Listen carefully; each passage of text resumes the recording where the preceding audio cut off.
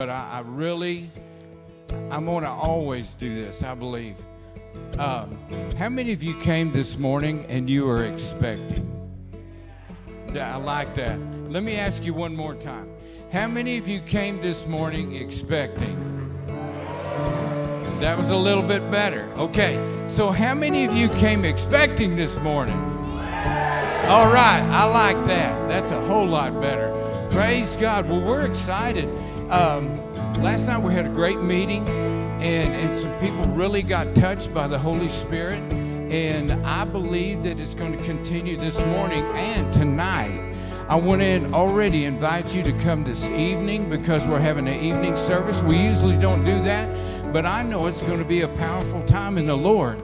So I'm not going to have well, I do need to say one thing. I wasn't going to say much this morning and just get right into the service. But I want to recognize something, and on Monday morning we lost a church member. Mark Nelson went to be with the Lord at 2:30 in the morning on Monday. And you know, Mark was a wonderful guy. He was a friend to many. He was a mentor to a lot of people. And so we're going to have his celebration of life this Friday at 11 o'clock. So you're all welcome to come. And afterwards, there's a reception in the fellowship hall. So we'll just come and celebrate Mark's life. Hallelujah. May I pray this morning? Father, we just thank you for this time today. Thank you, Heavenly Father, that you're here. I believe, Father, that you're going to touch lives today. I just thank you, Father God, that we came here with our hearts filled with excitement. And we're believing, Father God, that this morning will be a special morning. That lives will be changed, lives will be touched. Father God, I just thank you. If there's any ailment in anyone, Father God, that the anointing of God, that the Holy Spirit will hover over this place today and change their lives. Father, I thank you that you bless Aaron and Jim for being here. And Father, I just thank you for a great day in the Lord in Jesus' name. Amen. Amen. So we have one announcement this morning. Go ahead. Hello. Speaking from back here at the keyboard. Wednesday night is our New Creation Church Culture Impact Team. And we just invite you to come to join us 7 p.m. It's going to be good. You know, the Proverbs 4:7 says, wisdom is the principal thing. Therefore get wisdom. But with all that getting, get understanding. So these nights that we're getting together are nights of encouragement, of equipping the saints. The church has a very important role in this nation, in this world, and in this day in which we're so privileged to live. So join us Wednesday night, 7 p.m., Culture Impact Team. Blessings to all of you. Amen. Amen. How many of you came 2 weeks ago? Several people did. It's enlightening. It's a really good thing. So I invite all of you guys to come on every other Wednesday. It's awesome. Hallelujah. So this morning I want to receive an offering, and your regular tithe we always receive that on Sunday morning. And you know, the Bible is so clear about the tither. The tither. If we bring the tithe into the storehouse, that God, He does two things. He pours us out a blessing that we can't receive at all. But then it also says this, the Bible does, about it. It says that, and He will rebuke the devourer for your sake. Now, everything that we do is by faith. Isn't that right? If you receive that promise by faith, you never do this. Don't just put your offering in the bucket or on the tray or whatever it is. Never do that. When you do that, it's almost like you don't honor that offering. But when you speak the word of God over it, it's alive. When you speak that promise over every time, everything that you do needs to just honor God. And when you do that, God will honor you. So when you put that in, your tithe, stand on those promises. Those promises are so powerful. Your house will be protected, and God will bless your house. So we're going to do that this morning, but we're also going to receive at this time, if you would like to give an offering to our guests, Jim and Aaron Hockaday, you're going to just, I'm telling you, I'm so excited about this morning because last night was so powerful. And so I want you to open up your hearts and ask God what you would do to bless this ministry as well. Hallelujah. Hallelujah. When we give to them, God, again, it pressed down, shaken together, and running over shall God give into our bosom. So I'm just going to take a minute and I'm going to pray for you. And I want you to just ask God. Hallelujah. Father, in the name of Jesus, I just thank you that you move across us this morning, move across here, and that you move on our hearts, Father God. We want to do what you want us to do, Heavenly Father. Father, I just thank you that when we're obedient and we walk with you, Father God, that you bless us. You order our steps and you bless our families. Father, you rebuke the devourer. And Father, I just thank you that we're blessed in every way. Your word says we're blessed coming in and blessed going out, that we are the head and not the tail. We're above only and not beneath. And we give you praise for these things in Jesus' name. Amen.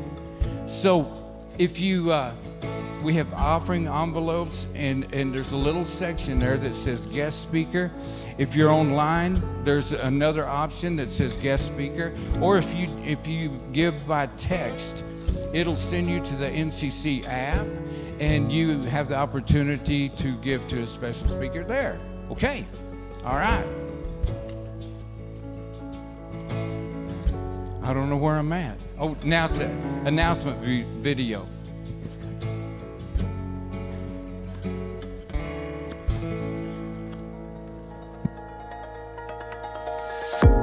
Hey, New Creation family. We've been talking about the launch of our small group semester for a few weeks now, and it's finally here. This week, our groups officially start meeting, and my question to you is, are you involved in a group yet? If you're not, I want to tell you that there's all types of benefits to being in a group, but one of my favorites is that people encounter God through the context of relationships. I cannot begin to tell you how my life has been changed when I've connected with people of like faith to encourage, to mentor me, and to pray with me. So now that we've established why you need to sign up for a group, it's time to talk about how to sign up for a group. The best way to sign up for a group are either our website or our church app. Now, if you haven't downloaded the church app yet, now is a great time. Just go to your app store on your iPhone or your Android and type in New Creation Longmont. And once you find it, it's kind of a pink looking app, go ahead and install it. On our website, you can go to newcreation.net/groups, and you can find all available groups to sign up for. Now, once you find the right group for you, click the group name and then join group. You might be asked to create an account or to sign in before you join. And for those of you who give online, your account credentials will be the exact same as your giving credentials.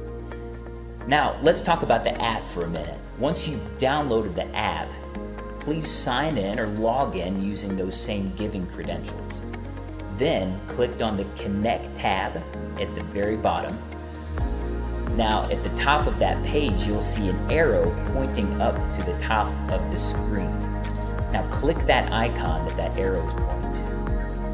Then, go over to Discover. Here you can view all groups available at New Creation. Just click the group that is right for you and then click Join Group. And once you join with the app, you'll have direct access to talk with all the group leaders and all the members, and it's really that simple. I can't wait to hear about all the stories of people encountering God through meeting together in these groups. And I just want to say thank you for getting involved with groups here at New Creation Church.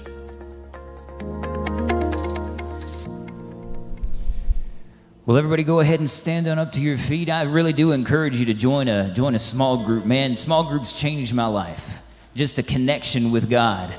A connection with God through other people, through relationships is really, really valuable, really important. So I do encourage you to get involved there. Well, we're going to worship God together. Let's raise our voices. Let's raise our hands and just begin to praise God. Just put faith in the atmosphere right now. Father, we believe you at your word tonight. We believe you at your word today. This morning, right now, God, we believe you, God. We believe that if we came in sick, that we're going to leave well. We're going to leave healed and whole. God, you're the healer. You're a healing God. You're a saving God. You're a delivering God. And we just thank you, Father, that right now you're stirring it in our faith. You're stirring it in our hearts, Father, right now. Hallelujah. Your anointing, because it's not by our striving, it's not by our might or by power, but by the Spirit of God that things are going to happen today. Do you believe that this morning? Do you believe it? Come on. Come on. Stir faith. Stir faith. Hallelujah, Jesus. You're here. You're here. You're here. Yes, you are God. You're here, right here among us, God. You're here, and your anointing is present. Hallelujah. We thank you, Father. Right now, we'll worship with everything that we've got. Hallelujah. Jesus. There is no shadow that has ever overcome your light. There is no rival that could ever stand against your might. You've always been with us. Every battle you've already won. We've already won. Come on, we've already won the battle through Jesus. There is no weapon that has ever left a mark on you.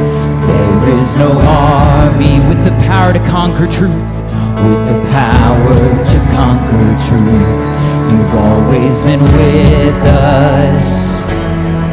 Every battle you've already won. We've already won. Come on.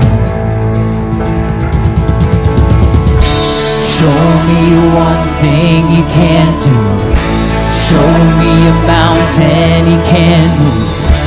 He's the God of the breakthrough, and anything is possible. Yeah. Show me one thing that's too hard. Show me waters he can't part. He's the God of the breakthrough. Anything is possible. It's possible. There is a kingdom that's advancing at the speed of light, and in his kingdom, every dead thing is bound to rise. Oh God, our Redeemer, he is faithful to revive. Oh, he will revive.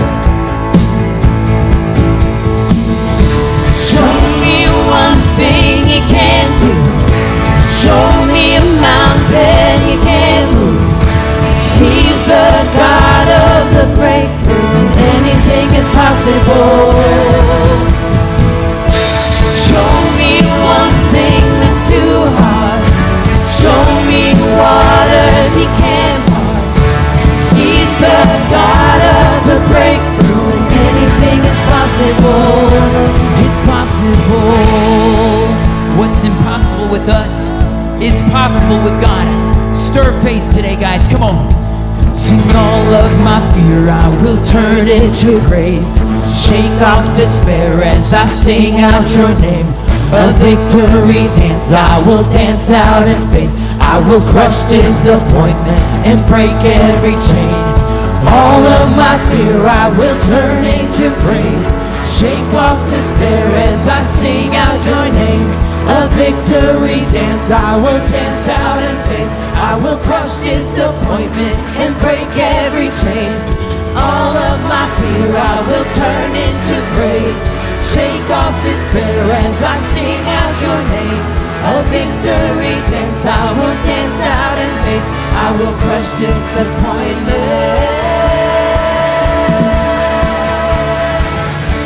Show me one thing you can't do. Show me a mountain you can't move. He's the God of the breakthrough. Anything is possible.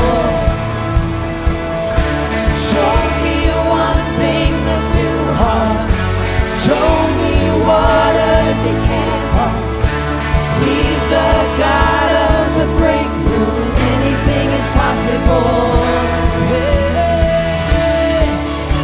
Come on, do you believe that what's impossible for us is possible with God? Come on, it's possible. Hallelujah. Just look up. Just look to God this morning. I believe he's going to meet us our needs. He's going to meet our needs.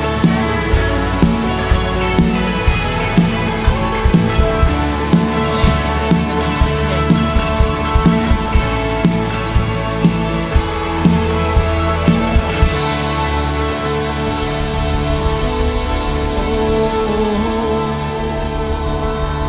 Come on, before we start the next song, I just want to talk to you real quick. Come on, faith sometimes requires action.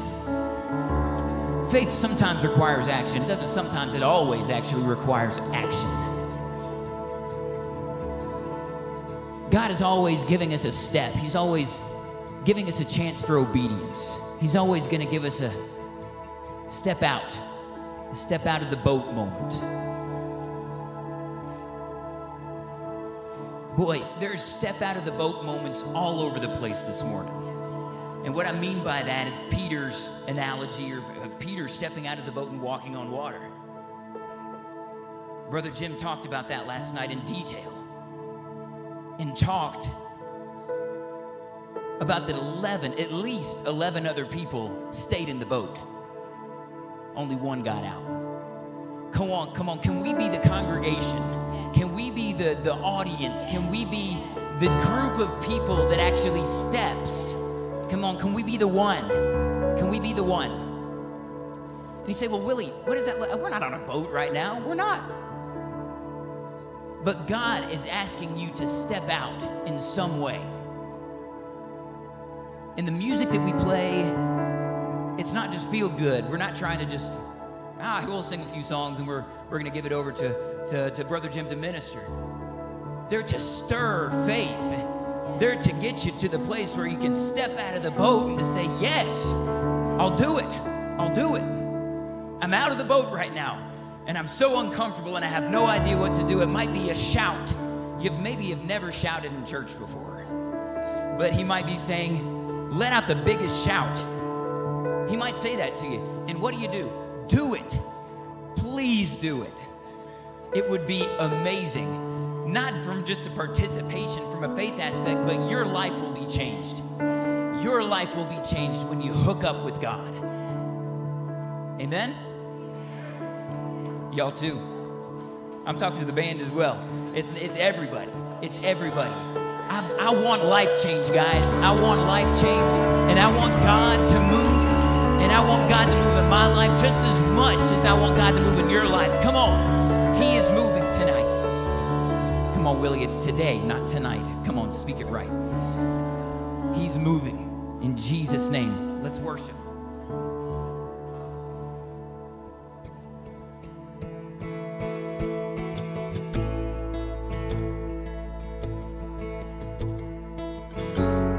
God, we put our expectation on you. We'll step out. We'll step out of the boat. All my words fall short. I've got nothing new. How could I express all my gratitude? I could sing these songs as I often do, but every song must end, and you never do. So let's lift this up. So I throw up my hands and praise you again and again. 'Cause all that I have is a hallelujah, hallelujah. And I know it's not much, but I've nothing else fit for a king except for a heart singing hallelujah, hallelujah.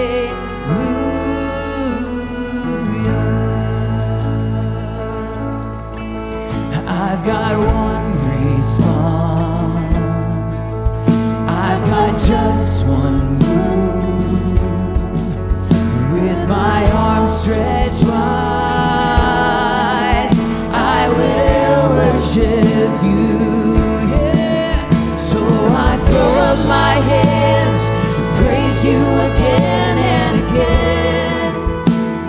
'Cause all that I have is a hallelujah, hallelujah.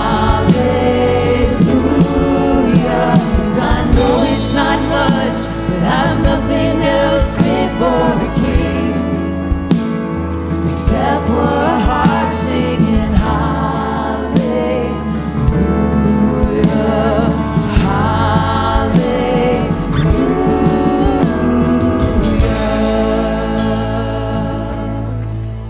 Oh, just raise your voice to him, give him your biggest hallelujah. Oh, hallelujah, Jesus, the highest form of praise. Oh, hallelujah, the highest form. So come on, my soul, don't you get shy on me, lift up your song. You've got a lion inside of those lungs. Get up and praise the Lord. Come on, y'all. So come on, my soul, don't you get shy on me, lift up your song. You've got a lion inside of those lungs. Get up and praise the Lord. Sing it one more time. So come on, my soul, don't you get shy on me, lift up your song. You've got a lion inside of those lungs. Get up and praise the Lord.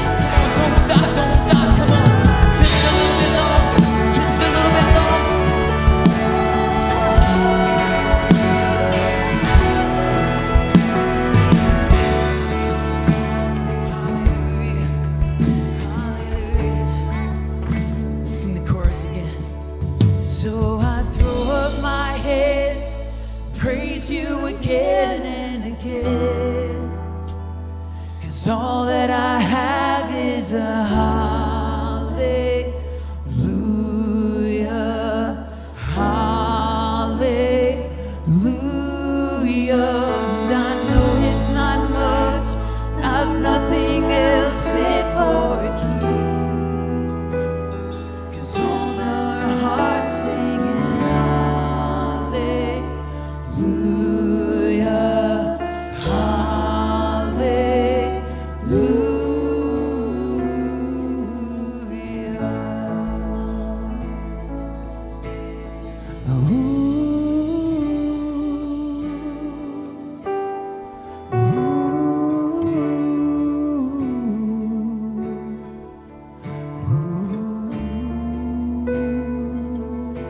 just a little bit more.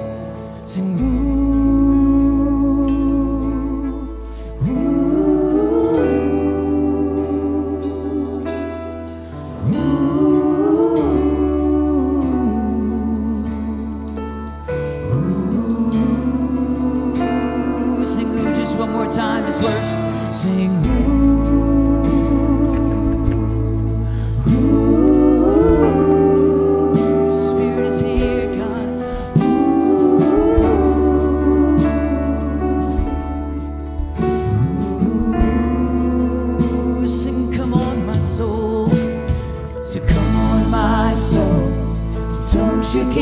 shy on me. Lift up your soul.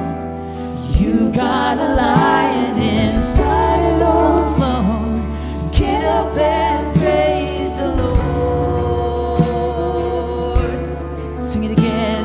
So come on, my soul. Don't you get shy on me. Lift up your soul. You've got a lion inside of those lungs. Get up and praise the Lord. One more time. So come on, my soul. Don't you get shy on me. Lift up your soul. You've got a lion inside of those lungs. Get up and praise the Lord. Oh, we've got a lion inside of us. Just waiting. Just waiting. A lion of praise just waiting to come out. Hallelujah. We've got one song left. Come on. It's to stir faith. To stir faith. Let's sing together. Come on.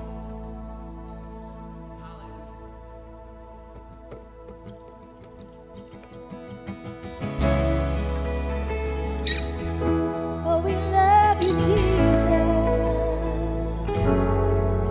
We know you're here.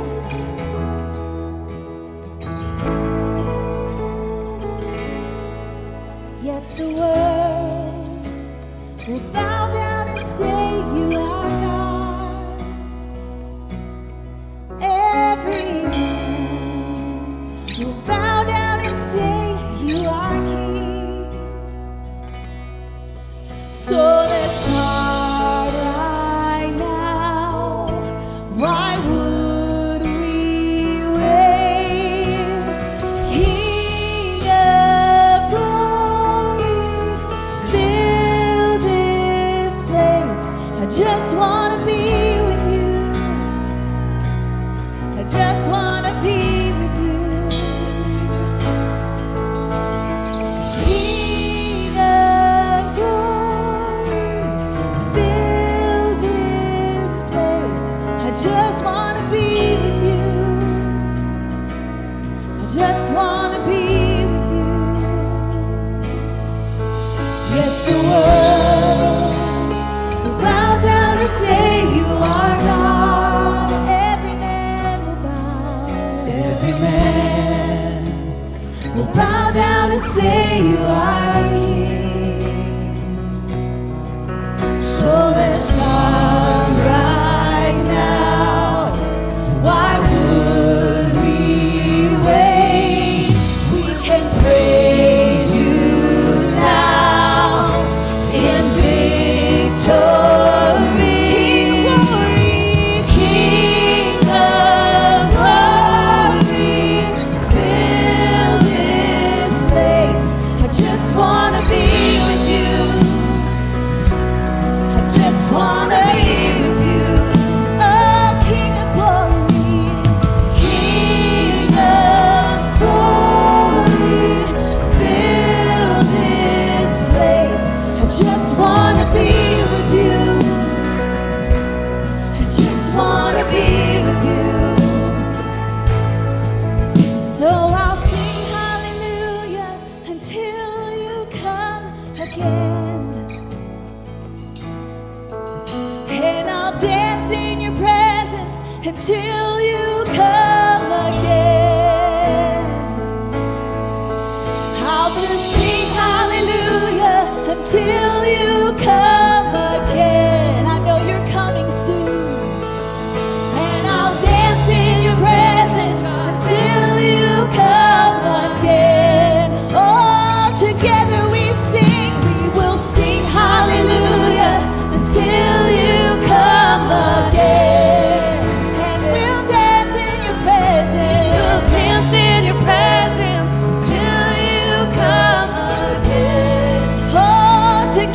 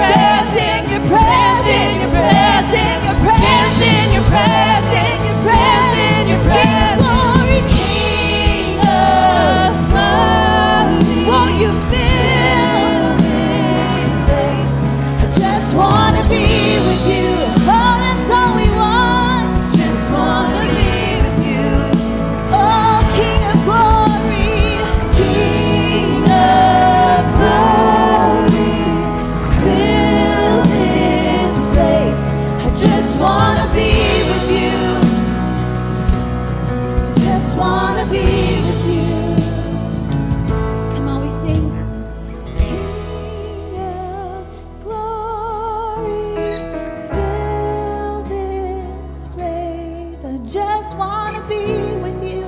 That's our heart's cry. We just want to be with you. King of glory, fill this place. I just want to be with you. I just want to be with you.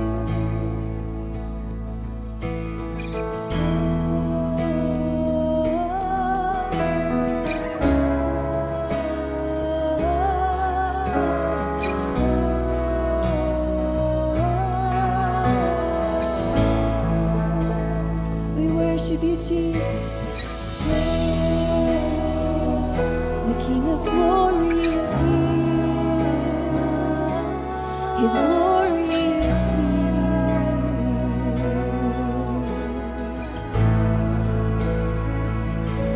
Your healing is here. Your peace is here. Your comfort is here. 'Cause He's the great comforter. Yes, you're here. Glory is here. The glory is here. The glory is here. The glory is here. Oh, hallelujah. Hallelujah.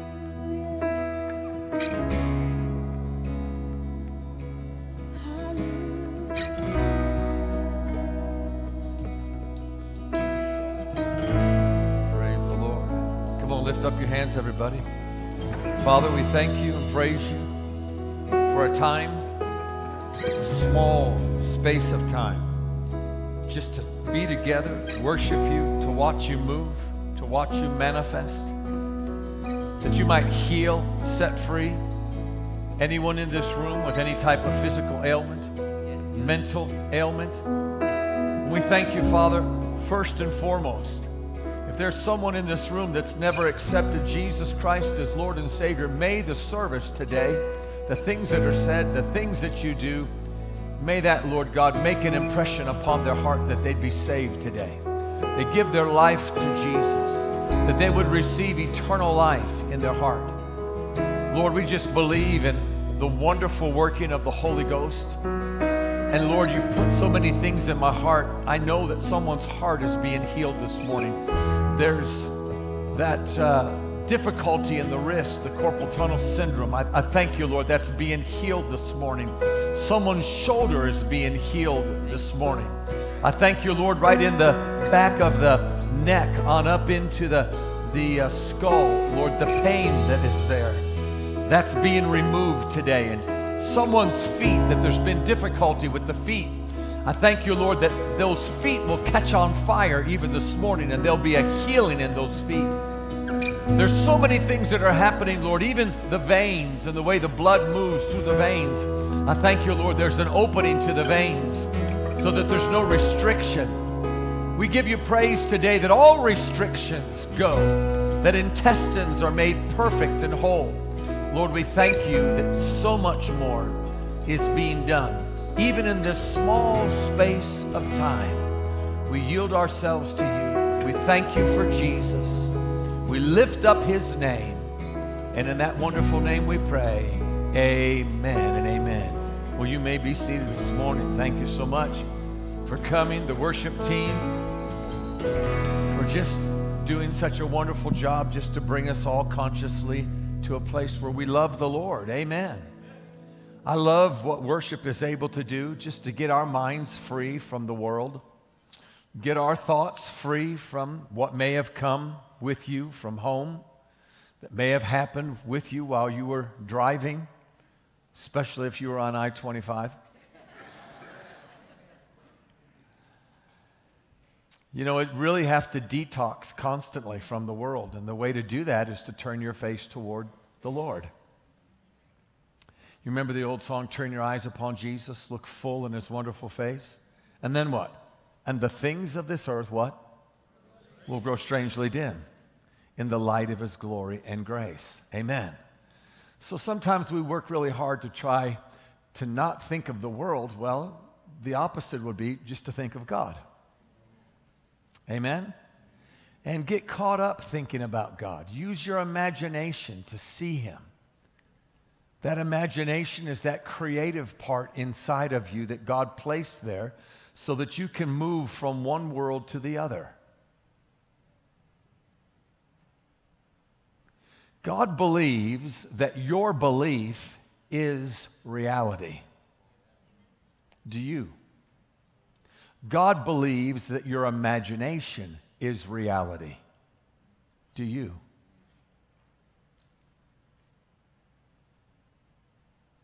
Jesus presented a very interesting scenario when, confronting individuals who were trying to present themselves so holy and so pure. And he even made some comments like this: if you've even looked upon a woman to commit adultery, you've already committed it. What does that seem to indicate?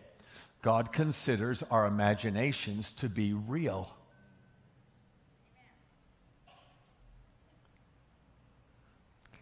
He says things like over in Romans chapter 10, he that believes has.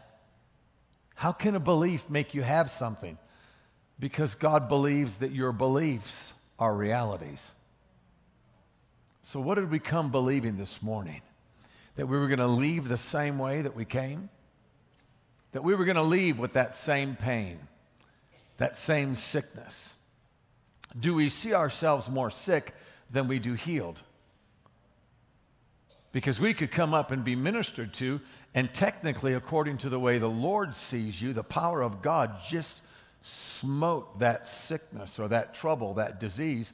But then you could turn around and go right back to medicine, talking the way that you were before, grabbing a hold of some type of device that helped you to maybe get down to the front, and so on and so forth. We see that all the time. Amen. So I want to encourage you today. Our time of worship was to get our eyes upon Jesus and get them off of ourselves so that the things of that world would become more clear. It's amazing, the word focus actually means clarity. So to have focus means things become more clear. It's kind of like, you're focusing your camera because it's fuzzy. Things are distorted, so you focus until you bring them into what? Clarity.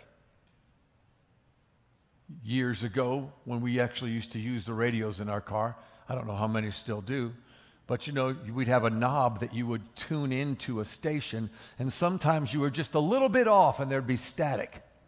And so you'd focus it, you'd tune it in until it was clear. Sometimes you go to the right until you hit static, to the left until you hit static, and then you'd move right in the middle. And that sounds really good. Clarity, focus. Well, this morning we're going to focus and begin to imagine and begin to see and begin to feel the other world.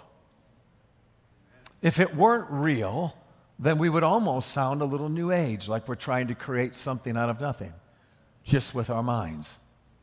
But if heaven is real, angels are in this room, the presence of the Lord is living in us and upon us in this sanctuary, then what we begin to focus on will come into clarity, and you'll begin to sense the presence of God in these senses, not just your spiritual ones.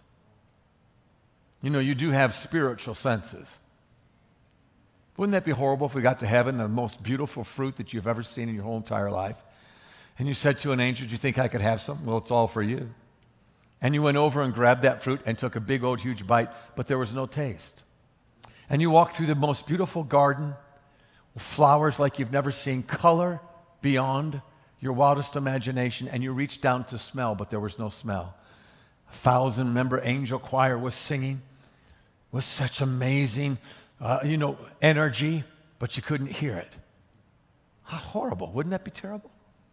Aren't you thankful that we can hear, see, smell, taste, and touch in the spiritual realm just like you can in this one?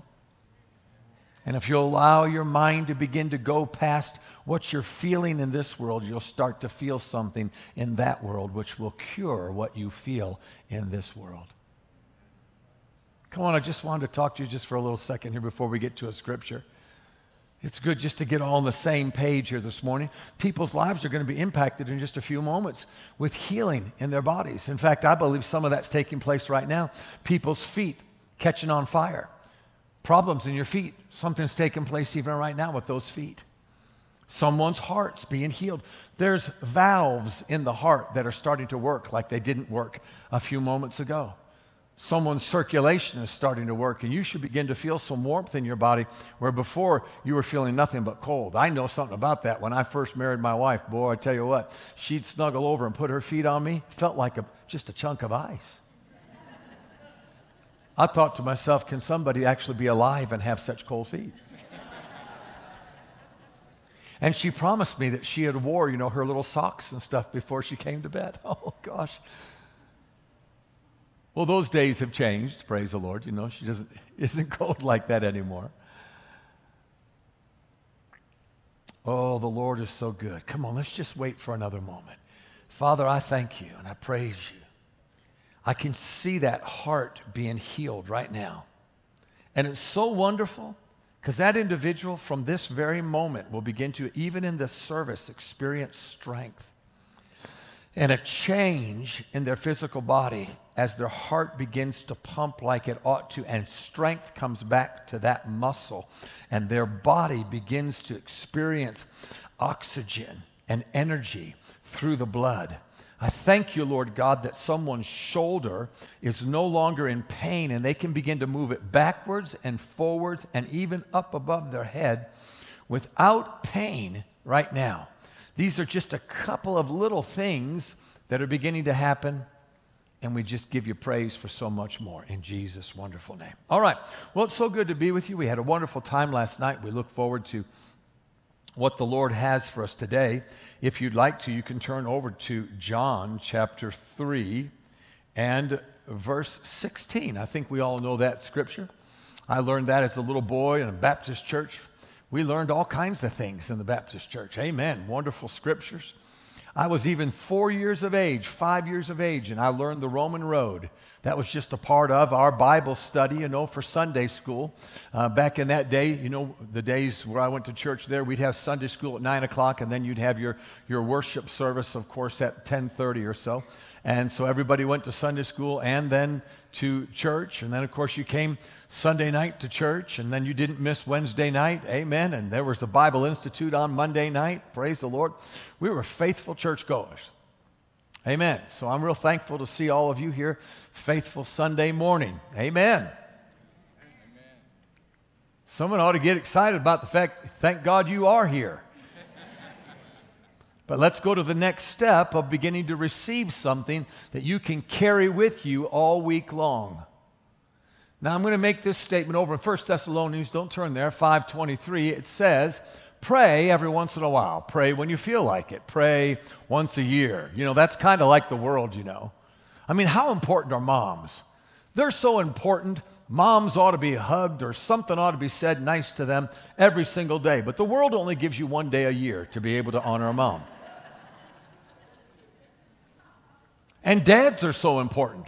And now we're seeing the effect, over years and years of looking at homes where maybe they didn't have a dad in the home versus homes that had that father stability. Dads are extremely important. And we ought to, at least shake a dad's hand, as a son to a dad. My dad always give me a forearm. How you doing, son? Boom. His forearms were as big as my body, so it usually knocked me across the room. But that was a love tap, But the world only lets you tell dad once a year that he's important. I mean, goodness, we only get twice a year to tell Jesus he's important. Once that he was born and another time that he died. And they just talk really about his death. They don't talk as much really about his resurrection and ascension. Are you getting my drift here? See, if it's up to the world, there's limitations and boundaries, and we're constantly in this time frame of, I don't have enough time. Oh, no, I've got to hurry here. But the Bible says, wait upon the Lord. It says, be still and know that I am God. Boy, those years of seemingly having time enough to be still, having the ability to be quiet, seem to be moving right past us. As statistically, in America, the average adult can only hold their focus for 6 to 8 seconds.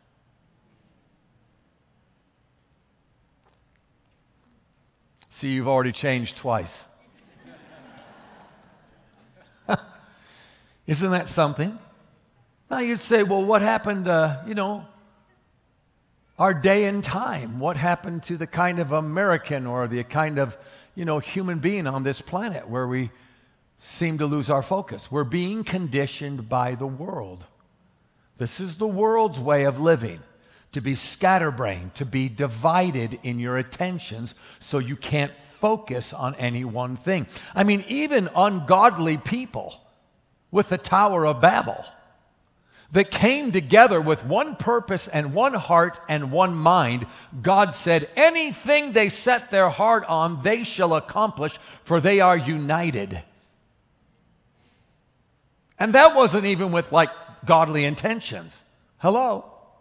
Do you think the devil doesn't understand that? The power of a human being made in the image and likeness of God with the creative nature of God in him, that if he were to set his mind on the fact that Jesus Christ took my infirmity and bore my sickness, that the sickness and the disease that was present would diminish and disappear and no longer be present just by you setting your focus on the fact that what Jesus did is a greater reality than what your body is feeling. And you can tell whether someone believes in that by what they do. Amen. My wife and I have started a healing center in Castle Rock, Colorado called Healing by Design. And our intentions, of course, is we're in a hotel right now, are as soon as we can get our own building, and we would then also have associated with the healing center a laboratory. We actually have a couple of doctors that are prepared to help us start that laboratory because they've started theirs and they know the process and what must be done, legally through the state. As they said, it would be somewhere between a 3 and 6 month process to get the laboratory up and going. But we'll have a team of 10 doctors in Atlanta, Georgia that will be able to give diagnosis to all the reports that we send them through the blood work and through the MRIs, X-rays, and ultrasounds. You say, why would you have a laboratory attached to your healing center? Because we've greatly surpassed the day where people would actually believe you if you said, we had 100 people last night healed by the presence and power of God. Glory to God. No. Even in the church, they say, well, if I don't see it, I won't believe it. Come on, that's how far we've sunk today. So what do we need? Irrefutable proof. Doctor's verification. For really, truly, in the heart and mind of almost every human being on the planet, the doctors are really the gods of this age. Well, that didn't go over very well. Maybe no one will come tonight, praise the Lord. But come on, we're just saying things that are actually accurate.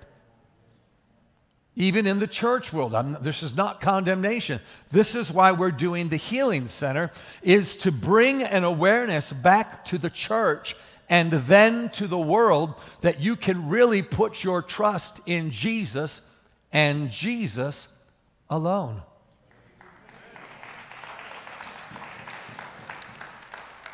Can you get that quote that you gave me from A.W. Tozier? This is a man that was born he died in 63. He was born in 1889 or something like that. So he died at about 70 years of age. How about just send it to me, the one you sent to me on the text?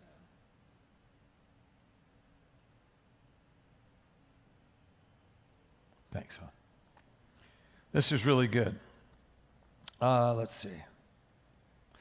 Pseudo-faith always arranges a way out to serve in case God fails it. Real faith knows only one way and gladly allows itself to be stripped of any second way or makeshift substitute. For true faith, it is either God or total collapse. I'm going to read that again. That didn't seem to really go over very well. I was looking at some of your faces and it scared me. Amen. Let me read that again. Pseudo-faith always arranges a way out to serve in case God fails it. Real faith knows only one way and gladly shows itself to be stripped of any second way or makeshift substitutes. For true faith is either God or total collapse. Amen. Wow. Hallelujah. That kind of sounds like the song, I believe you're my healer. I believe. What's the next part? You are all I need. Remember that? That sounds like that. We want to, this is our goal, is to, with this healing center, raise the expectancy back in the church.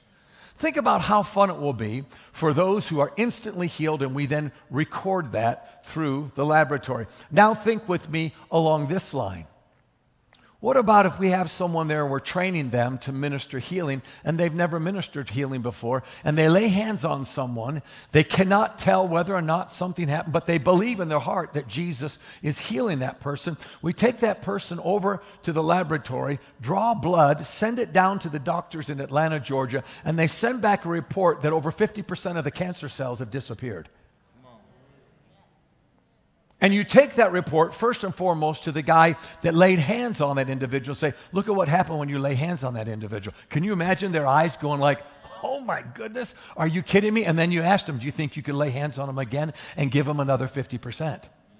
Oh man, when are they coming next? Well, they'll be here this afternoon. All right, I'm ready. Now, bring in the person. Do you realize 50% of your cancer has already disappeared? It has?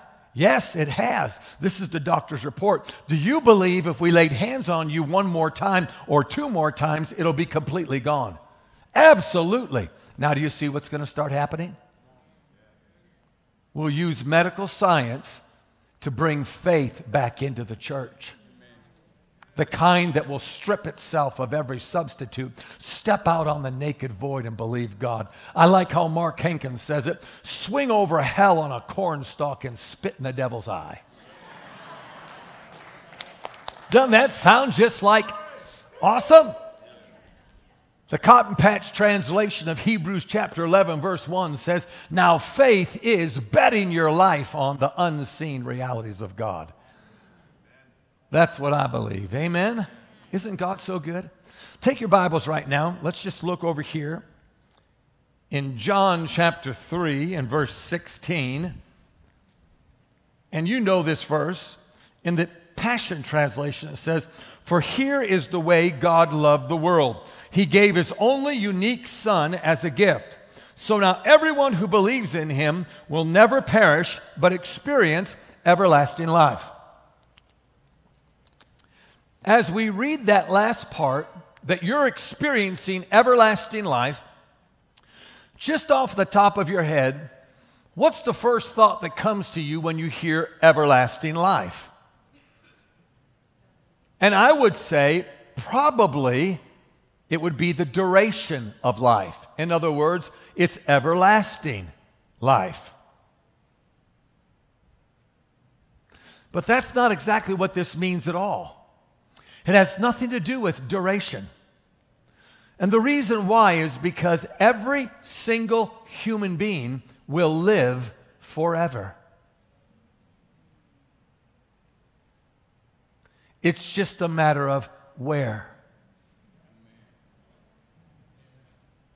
And that alone should be an altar call this morning. You will live forever. And someone says, well, where am I going to live forever? Well, that has to do with whether you've received Jesus Christ as the way, the truth, and the life. And no man shall come to the Father without him. You mean there's no other way? There is no other name under heaven where men must be saved but Jesus. For all will fall to their knees and confess that Jesus Christ is Lord in heaven, on earth, and under the earth. Everyone will confess. Every human being will live forever. For being a human being is not being clothed with flesh. Being a human being is the spirit that was breathed into your flesh at the time of your conception. Not when the baby's born, so that you can take the baby 1 month before it's born and have people in New York clapping and laughing as though they accomplished something by aborting a baby 1 month or right then just 2 weeks before it's born. That sounds like the hideousness of an evil called Satan himself, mocking God that we now pass laws that can take a baby right before it's actually born. Wow, look at the day we live in. Is not hell and evil absolute?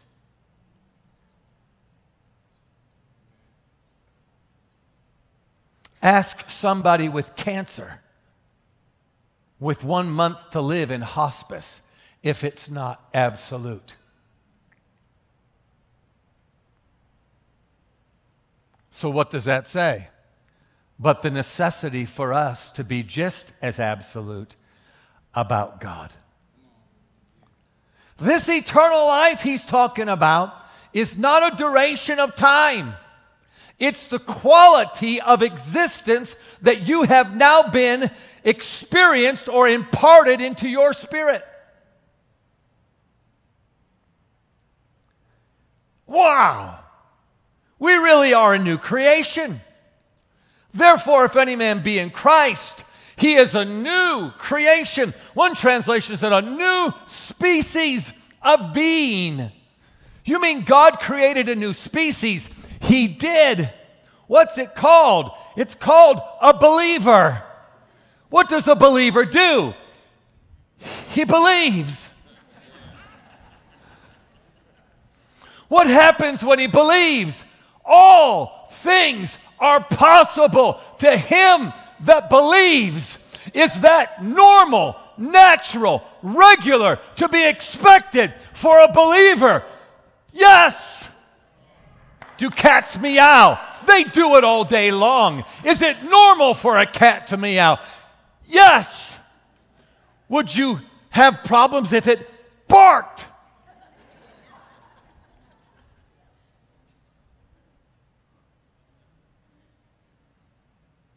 What we do without even thinking, what we do like breathing air, we believe. A believer is a noun. Believing is the verb. I did get that right, didn't I? Yes. I am a believer. What do? I believe. What happens when I believe?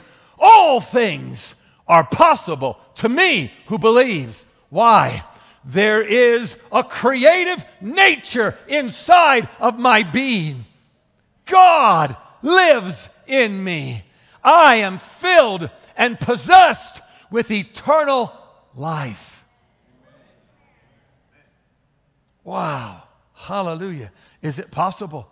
Oh, it's more than possible. It's a fact. Jesus came that we might be possessors of eternal life. What does this eternal life promise you? Wow. One of the things it promises you is you will live with him in glory forever. It is the transportation system for a human being to be transported from this life to the next life. But if we only think of the next life and we're not there yet, then we've missed out on thinking of this one. Jesus didn't come to give us the hope of a future and leave us the same while we're here. When Jesus came on the earth, he was the only one that possessed eternal life on the planet. The only one whose nature was perfect before God. The only one in whom God dwelt. And look at what he did with that life. He used it on purpose as someone who was skilled in his craft. He would multiply a little boy's lunch and feed 10,000 plus people. He used it to walk on water. His first miracle, I mean, he'd been waiting for it all his life. No, he hadn't. He wasn't even considering his first miracle. He was tired after working in the carpenter shop all week long, and he went to a funeral. And his mother came to him and said, Jesus, they've run out of wine. Do something. And he said, Mother, it's not my time. What does your concern have to do with me? Why was Mary concerned? Why did Mary have servants of whom if Jesus told them to do something, they would obey him? Unless Mary happened to be the wedding coordinator. Think about it. Who's concerned about whether you have enough? The wedding coordinator. It's her job to have enough wine. Does she have people to help her? Absolutely. If she tells them do this, would they do it? Yes. Why? They are under her authority. And her authority is only given by those who actually what? Are those getting married. Does she have responsibility? Yes. Jesus basically said, what does your responsibility have to do with me?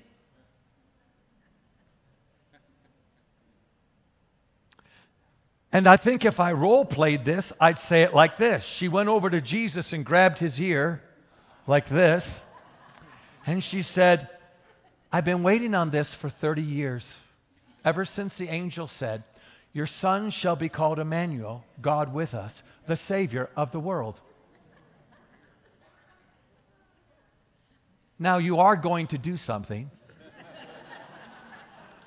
You just choose how, but we need more wine. And Jesus obviously didn't complain because the very next thing that he said was, put water in the pots. And they did. Now think about that. You weren't even ready. You were put on the spot. And yet you could still what? Have a miracle when you're filled with eternal life. It's the creative nature of God himself, deposited in your spirit so that you can use it at your will. It's a Wednesday night. I'd been traveling. I was tired. I got home, and I didn't even want to go to church. I mean, I was in church all week. Give me a break. Just because it's Wednesday, why do I have to go? Except my wife. Of course, she's timely. Everything is always perfect in place. And so I knew I probably couldn't get away with just acting like I don't want to go. So all of a sudden, at the proper time, I hear the word, we are going to church, aren't we? To which I said, sure.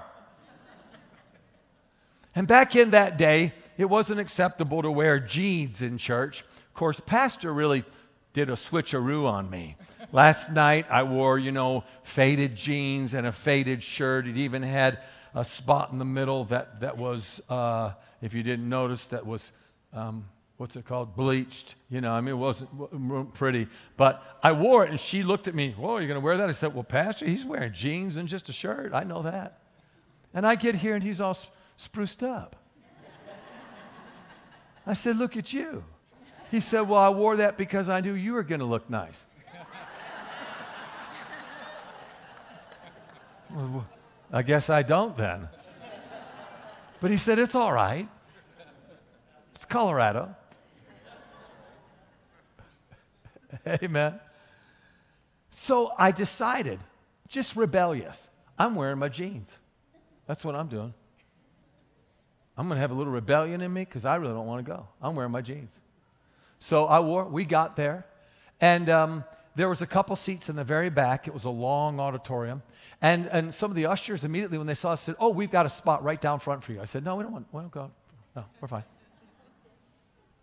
And she said, let's sit up here. I said, no, we're sitting right back here in the very back. So we sat down, and, you know, the seats, they're just so comfortable. And especially if you're a little worn out and tired, you know. So it didn't take long, you know, after worship.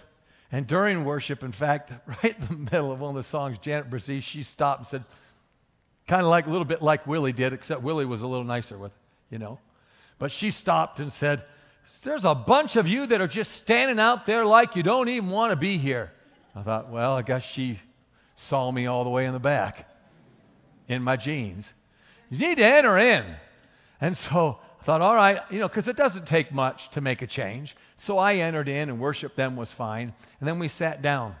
A little bit of announcements, and the pastor started preaching, and it didn't take but just a few moments, and all of a sudden, I'm starting to feel that feeling.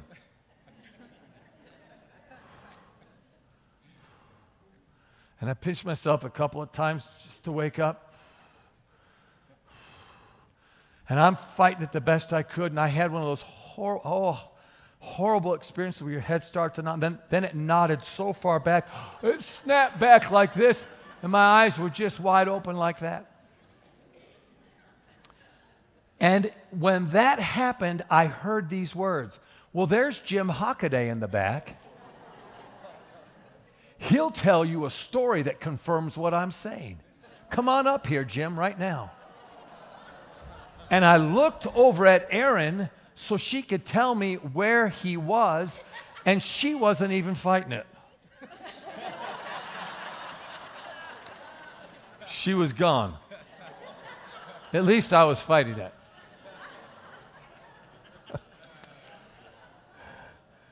Talking about Jesus, you know, he wasn't real prepared for that first miracle. What does your concern have to do with me? Leave me alone. No, you're going to do it. Okay.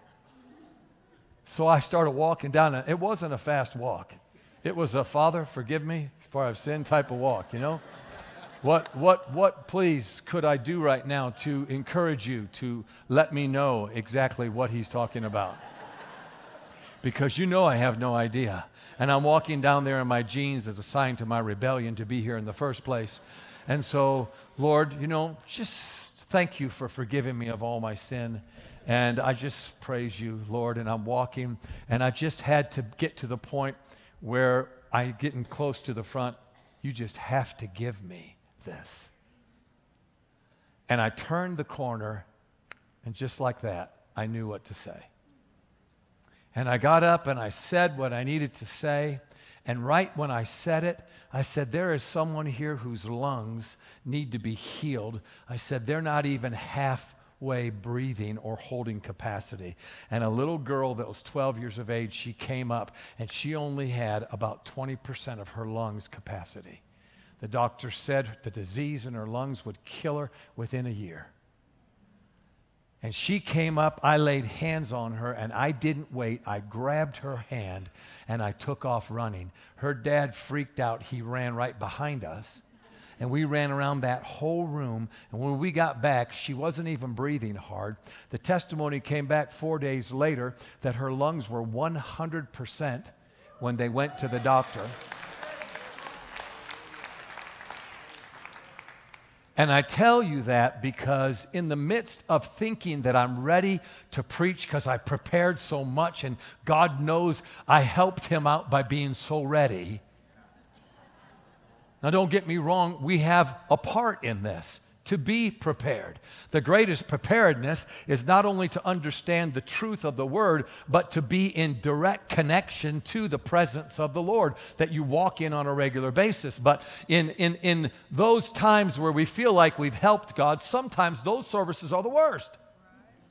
Because we're in the way, because we think we ought to deserve by what we've done a special service. And yet I've had services where maybe I didn't have time to prepare as much, but what I'm getting to is I am still filled with eternal life. It's still in me. I am what I am because of him, and he lives in me because of him, and I will be able to do what I do because of him. It all goes back to him. I even love him because he first loved me. Someone's hip's being healed right now in the name of the Lord. We thank you, Lord, for it. If you'd like to experiment with that new hip, there are different ways to do that. There are backflips, there are somersaults. Or you could just revert to just normal walking. But praise the Lord, don't sit there and make me find you so that I have to get you to experiment with your new hip. Are you receiving a new hip right there, ma'am? No, okay. I was thinking, wow, she's quick to respond. That's awesome. Real quickly, I'll tell you, I was in Virginia, in the country of Virginia. It was really country. And it was in this church. There were about 500 people there, and it was kind of just like this, where there was theater seating going all the way back, and then a big platform. And I'm 15 minutes into my sermon, and all of a sudden, this woman toward the back, she puts on this big, huge coat, grabs at least 3 books in her arms, puts her purse on her shoulder, and takes her cane and goes like this and goes from the middle all the way to the aisle. She gets into the aisle, and then she turns and she starts to use her cane, and she starts to leave. And I guess I became offended. I don't know. And I thought to myself, that's all you're going to give me to decide whether or not this will be a service that could change someone's life? And the more I thought of that, and I'm preaching at the same time, but I had that thought going in, the more it just irked me until I said, I am not letting this happen. And I jumped off the platform and ran up that aisle and caught her about 2 rows from being to the foyer, tapped her on the shoulder, and she turned and went, like that, because it was the preacher. And I said, where do you think you're going? I said, give me that cane. Snatched it right out of her hand. I said, if you're going to leave and leave within just 15 minutes of me being able to preach, I said, then you're not going to leave sick, and you're not going to leave needing this cane. And I went pop like that to her forehead, popped back. And I said, now be healed. And she, when I hit her, she got into that old Pentecostal, woo, woo. She said, woo, woo, woo. And she started dancing around, and she was healed. She says, wow, that feels great. That feels great. I said, now leave if you have to. She said, I was just going to the bathroom.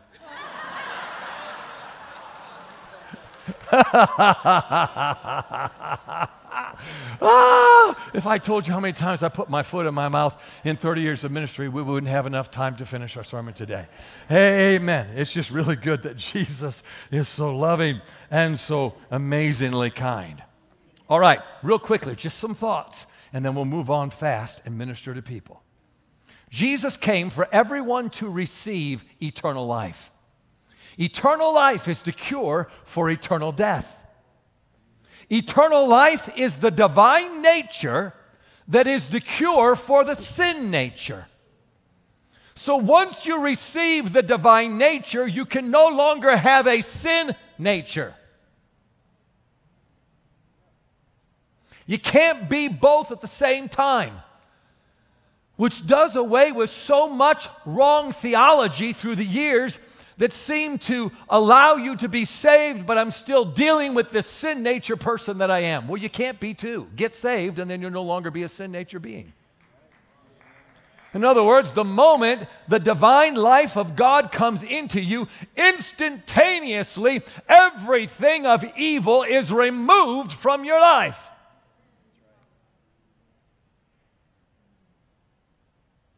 In the scriptures, Zoe, the life of God, is mentioned 170 times. Life is mentioned 170 times. 125 of those are Zoe, or the eternal life of God. 45 others are either the duration of life, the manner of life, or the conduct of life.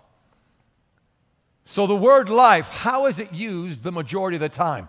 To describe the eternal quality, characteristic of the God kind of life. It's called Zoe. Life, listen to this word, in the absolute sense. What does it mean, absolute sense? 100% pure. Not tainted at all by sin, sickness, or disease. The cure for all sin, sickness, and disease. The eternal cure for death and damnation is receiving the experience of God within your soul. Now, when Jesus came to give you this, in what measurement did he come to give it to you? John chapter 10, verse 10. I have come that you might have what? Life, and have what? Life more abundantly, or life just sparingly? If it was abundantly, it would be much. It would be, all we need. If it's more abundantly, how do you describe that? Now we're talking about more, thank you, more than enough. God's not El Cheapo, he's El Shaddai. The God of more than enough. Now think about this. He came to give you so much life, you couldn't use it every day, every moment of your life, and outuse it. When God gives you something, it's on an eternal level, not on an earthly level. So the eternal life of God that you have is all you're going to get from now until eternity. Which means when you get to heaven, you won't have more of this. It's just you won't have the earthly life to try to tell you you don't have it. So without having a hindrance to mar your perspective of the eternal life that you have, in its pure form, you'll experience it in heaven, but you can experience that right now. Jesus showed us that it was possible. Isn't it interesting that Jesus showed us that having a physical body did not hinder him from being able to use the life of God with skill and effectiveness? This is awesome. Jesus never healed somebody and said, I could have done a lot better job if I didn't have this body. Which means what? God knew what he was doing when he made the physical body like he made the physical body, so that it would be a place where the spirit, as a container, the physical body is where the spirit could express itself through your physical body. And what's the number one way God wants to express himself through your physical body? To heal it and keep it 100% healed, healthy, and whole for the rest of your entire life. If there's a germ, bacteria, virus, some type of sickness or disease in your body right now, hearing what you've just heard is more than enough to kill every single sickness and every single disease. You realize, don't you, that every sickness and every disease is death in process? You do realize that. When somebody has a cancerous tumor in their body, it doesn't mean that their whole body is affected. It might mean that that particular part is affected. That's why doctors go in and try to remove that part to save it from spreading to other what? Parts. If an individual would look just at the mathematics of having some type of disease in one part of your body, but realizing the greatest part of your body still has health in it, you could kill the part of your body, the disease in that part of the body that actually is afflicted. But what we'll do is we'll let this small little part of our body that the doctors say there's a problem become the mountain by which we view the rest of our body, and we'll let that little part kill the rest of us that's completely healthy. It's a matter of perspective, is it not?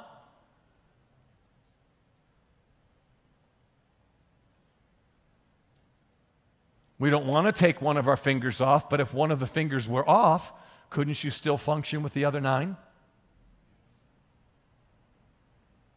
It's very interesting how perspective ruins people. I've watched this. I've watched people. Do you know there was a guy that ran marathons, and he had a little bit of pain in his chest. Now, he could have just told himself, man, I was breathing extra hard because it was so cold out. I used a whole lot more energy than I normally do to run. I'll just go ahead and take an extra day just to stretch, and I'll be fine. But what he did was he went into the doctor. And then the doctor told him he had cancer. And he couldn't even walk out of the office. The moment he heard he had cancer, he crumbled to the floor, and they had to remove him in a wheelchair, which they went from the wheelchair to the bed, and within a week, he was dead. And he just got through running a marathon. If the doctor would have told him the cure for this is to run another marathon. We don't really know what it is, but what's a pain in the chest? It might be a pain in the rear the next time. And if the man wouldn't have believed himself, what do believers do? We believe. What can you get if you believe? All things. Does it work in reverse? It does. Real quickly, I want to share something to you about this amazing divine life of God, which is the DNA of God. Come on, do you know what they're doing with cell stems and all that kind of stuff nowadays? Do you know what they're doing?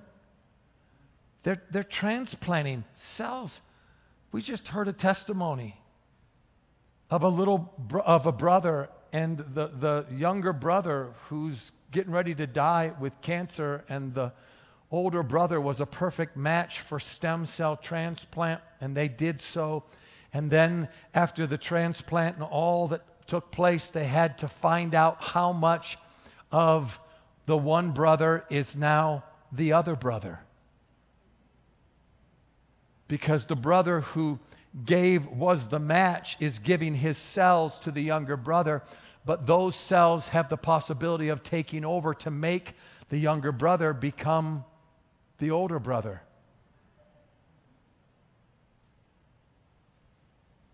And when they did the testing, they found out that he is actually a duplicate of the older brother. And since the older brother doesn't have cancer, he no longer has cancer either. Now they're going to think like each other, do like each other, as though they were twins. It's interesting what mankind is experimenting with. Where do you think they got this? From Jesus. When you accepted Christ as Savior, God brought eternal life into you, and it became the new strands of your DNA until you literally are a match perfectly with Jesus. You are one and the same with the Christ. No, He doesn't try to take your personality and make it anything but who you are. But everything about your spiritual condition is 100% Jesus, from the top of your head to the soles of your feet. And Jesus has never in His entire life, for 33 and a half years on the earth and all existence from there on out, ever considered Himself to receive a sickness or disease, but that it would die instantly because of this life. Absolute life. Life in the absolute sense. Has anybody ever heard of absolute cold? Have you ever studied it? Google it. You'll find out it's not like 60 degrees below zero. It's hundreds of degrees below zero. In absolute cold, there never will be found one trace of warmth. In a millisecond, any warmth instantly becomes absolute cold. Absolute cold means it takes over anything that isn't, and it instantly becomes what absolute cold is. The life of Jesus that's in you, this substance from another world, is absolute. Put a cancer cell in the life of Jesus, instantly dies. Put dementia and let it touch the life of Jesus, instantly the mind comes alive. Laid hands on a man struggling with dementia in Minnesota. Lynette was at that men's conference, if you remember. The next morning, he said it was like somebody took the shades of his mind and pulled the string. Boom, like that, he was back. Perfect in his mind. Absolute life. Years ago, and this will be my story I tell to end this morning, just giving you some thoughts. Years ago, I was ministering, and you know, I don't always think of my illustrations. That can be dangerous, because then sometimes they come, you know, spur of the moment. And sometimes they're good, and sometimes they're not. And so I was talking about this life, and I got over talking about it. I said, I thought to myself, I want to somehow make an impression about this. And so I started talking about, you know, being a child of the 60s and how the sci-fi effects, you know, special effects in the 60s were really bad. Some of you remember them? You know, when you'd see like a Martian movie and they got shot, you know, first of all, the Martian would be dressed up kind of like I was dressed up when I had to as a little boy, and I pleaded with my mother and father, please, with tears, don't make me do this. Don't make me do this. Right at Christmas time, where the mall was filled with people, I was the Tin Man in The Wizard of Oz, and we all sang and had our parts. And they spray painted me down and had things all over me. And I had a funnel that you use for gasoline, spray painted gray on my head with holes in it and a string attached to me. And while my dad's attaching it to my head, I looked and said, please, don't make me do this. That's about what this Martian looked like in this one movie I saw. And when he got shot, these clumps of green blood came out, which you know it was flour, water, and food color. I mean, that's as far as we were back in that day with our inventive, creative minds and what we could do on screen. But I use it as an illustration that the life of God in you goes into your blood.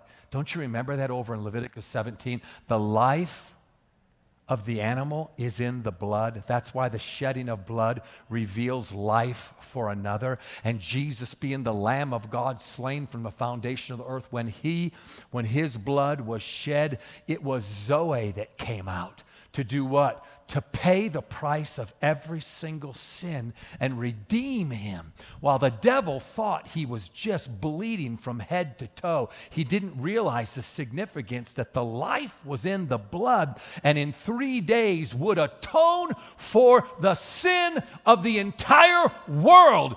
Our sin sent Jesus to the grave, Romans 4:25, but our justification brought us out. His justification brought us out. And I shared that, and there was a little girl there that had multiple sclerosis. She was about 16 years of age, and she walked like this to come into the service. And she was real bright-eyed, and she'd listen. And I laid hands on her after I talked about that green blood. And then she went home.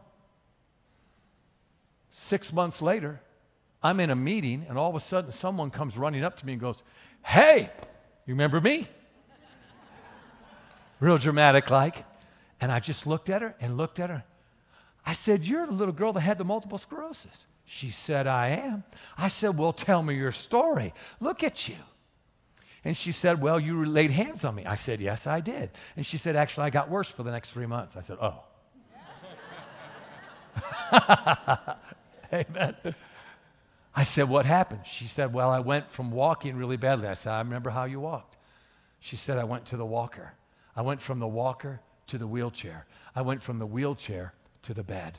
And the doctor said, you'll die in this bed. She said, a month went by.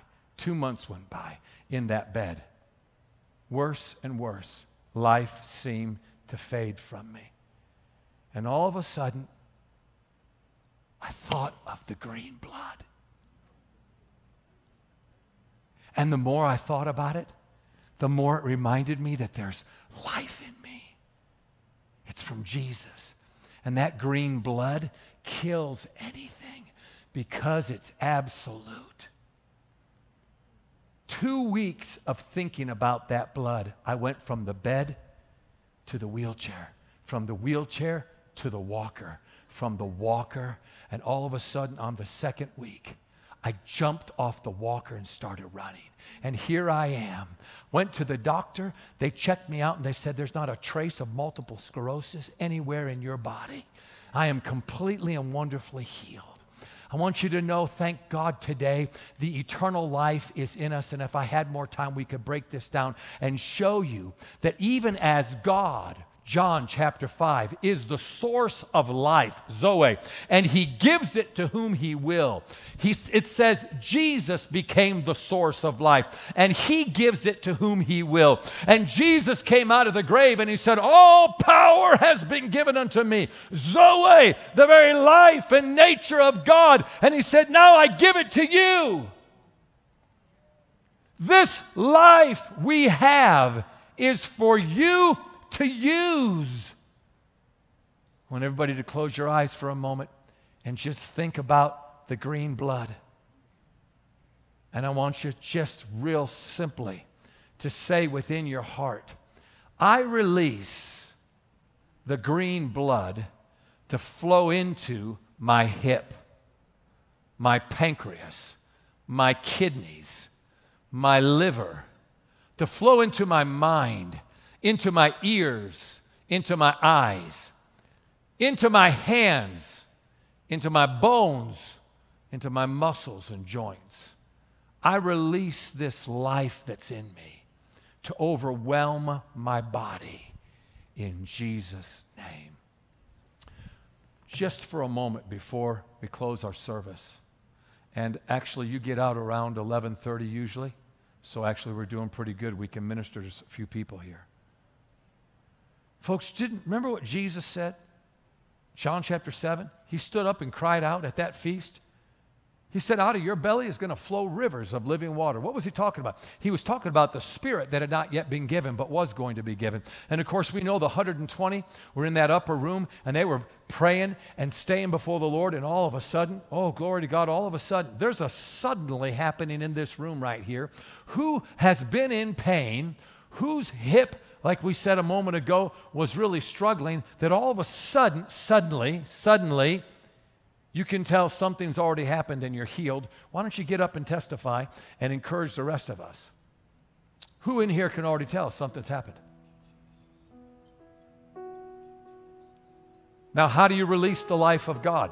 Talking about it. When you talk about it, you believe in it. When you believe in it, it begins to flow.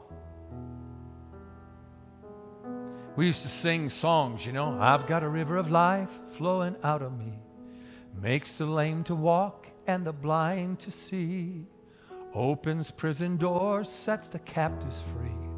I've got a river of life flowing out of me. Spring up, oh well. Remember that?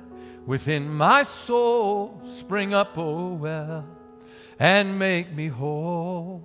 Spring up, oh well, and give to me that life abundantly. And then we'd sing another song.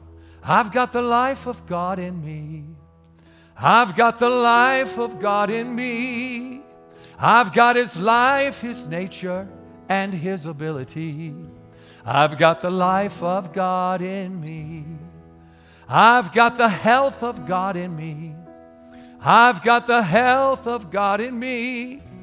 I've got His health, His nature, and His ability. I've got the health of God in me. The more you sing those songs, the more you fill your thoughts with what it is you have. Just like that little girl, she went to the bed and was ready to die and started thinking about the life of God. What began to happen? She began to stir up that life. Paul told Timothy, I know something's in you because I laid hands on you, but you've got to stir that up. Without stirring it up, is it possible that there's something that could cure you, but it lies dormant? Come on, I came down to this bottom section so I could see the whites of your eyes. Brother Hagin used to say that. And I can see that you're listening. How many of you is it registered on? There's a bunch of healings in this room. We'll lay hands on folks. But you understand, laying on of hands, that's still old covenant. You say, well, Jesus told us to lay. That's right. Jesus knew we would still need that connection physically in this dispensation. But we don't need that connection physically, the laying on of hands. Why? The old covenant was about you touching Jesus. The new covenant's about Jesus touching you. Come on, even in my Baptist church. Some of you remember that old song? He touched me. Oh, he touched me. And all the joy that floods my soul. Something happened, and now I know he touched me and made me whole. Dear lady, come on down here, and let's just let the Lord touch you. What's God doing in you, ma'am? He's touching you right now. Where were you hurting that you can tell the Lord's touching you?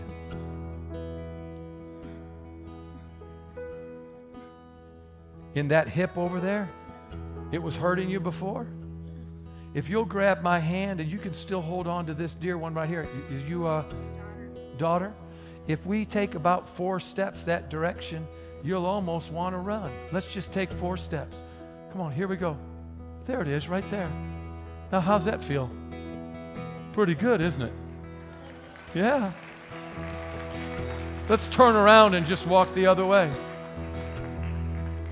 This is pretty fun. God's healing you right now in front of everybody. Amen. Well, there you go.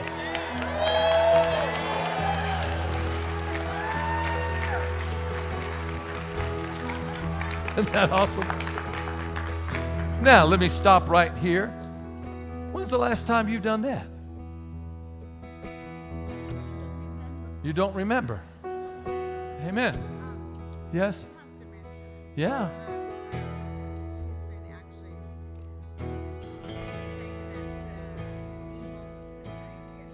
Yeah, well, look at what the goodness is doing to her right now.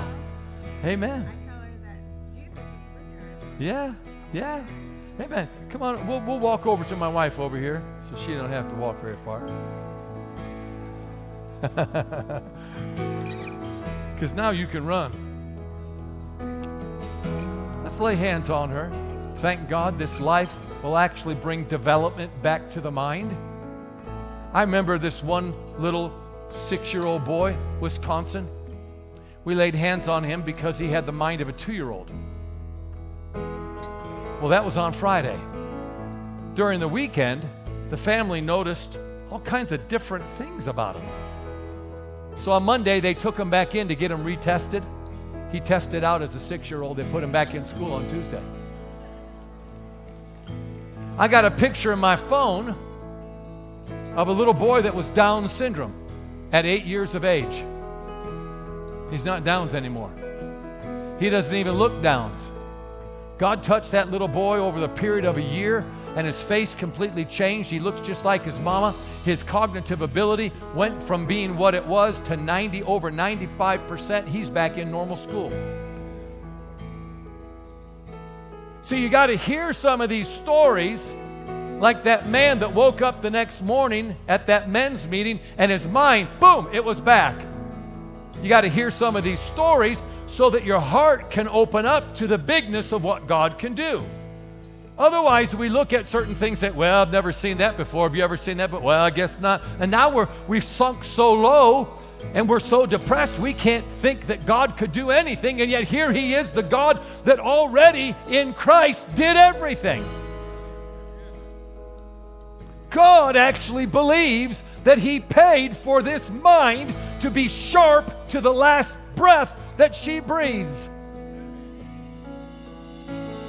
In the name of Jesus, I restore unto you the mental capacity to think in Jesus' wonderful name and to remember and to walk whole and healed. Wow, wow. Thank you, Lord. Thank you, Lord. Thank you, Lord. Thank you, Lord. Hallelujah, hallelujah.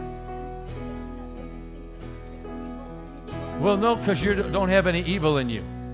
Now run. Now run.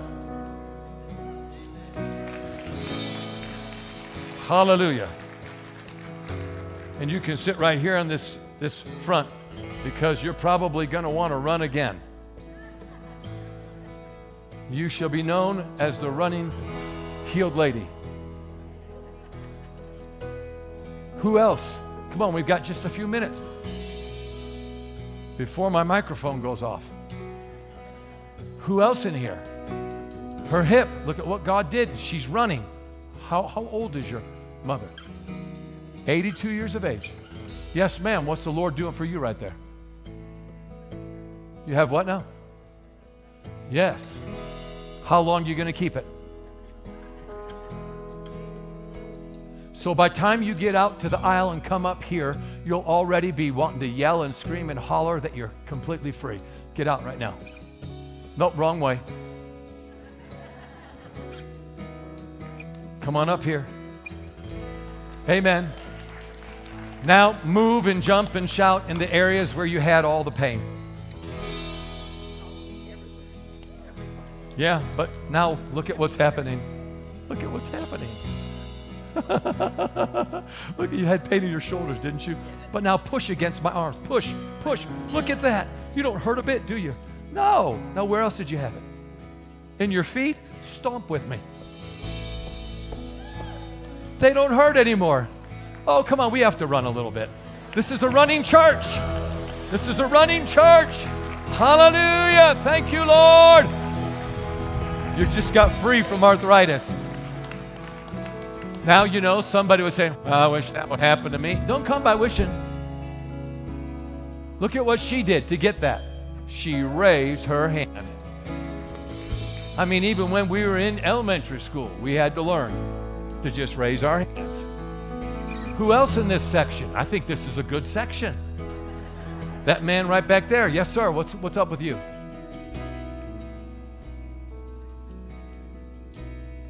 So you had neck pain and head pain, and for how many years?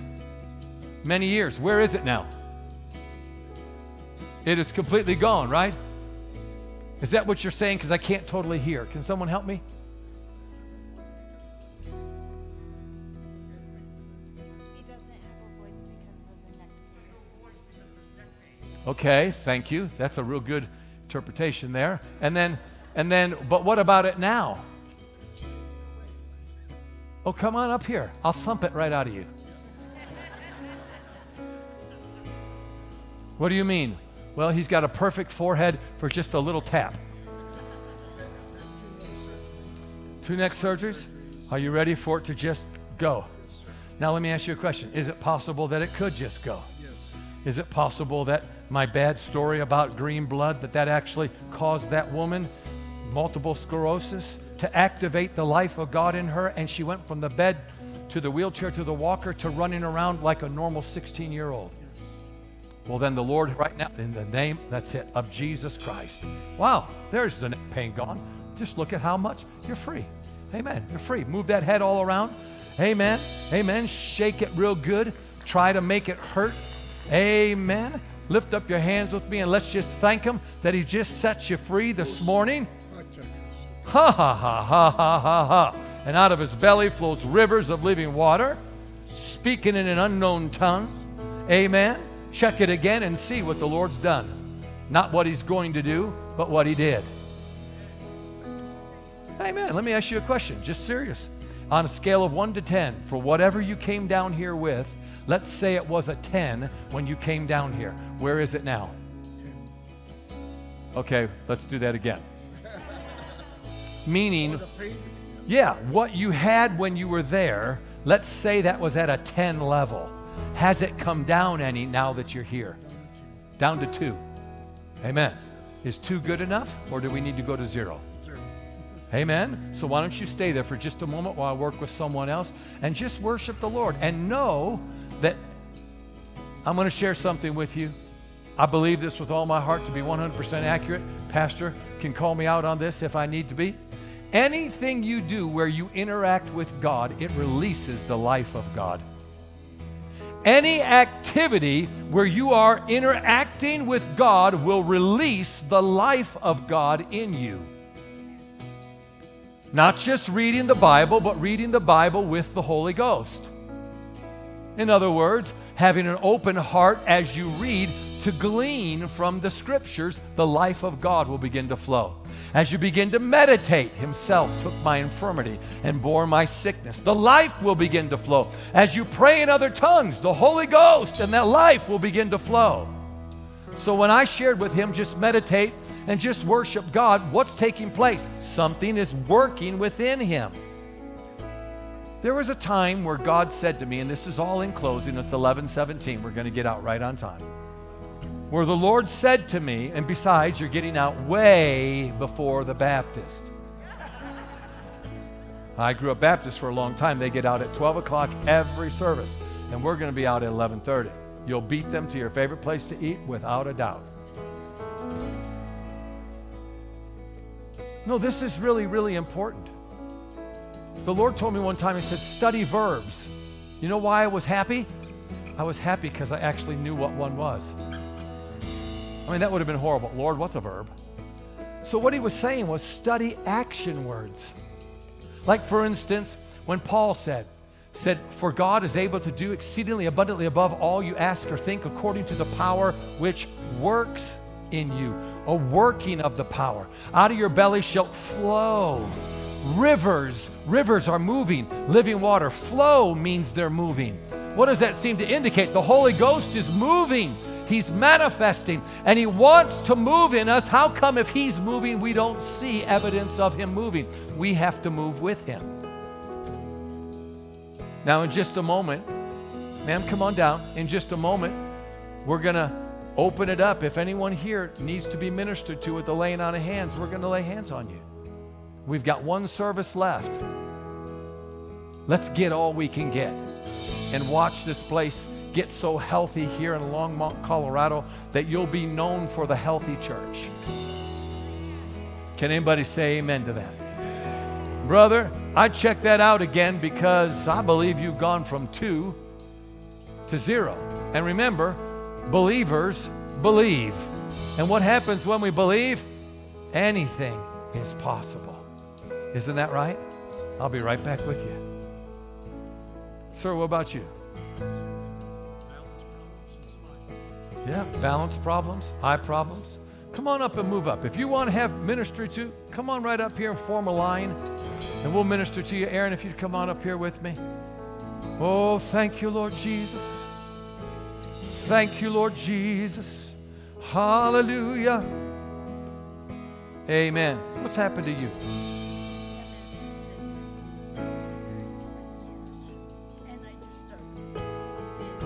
Amen. She said MS, multiple sclerosis, has been with her for over 31 years, and she's just started walking again. Well, thank the Lord you've just started walking again. Did you listen to my story about that little girl? Yes. Wasn't that encouraging?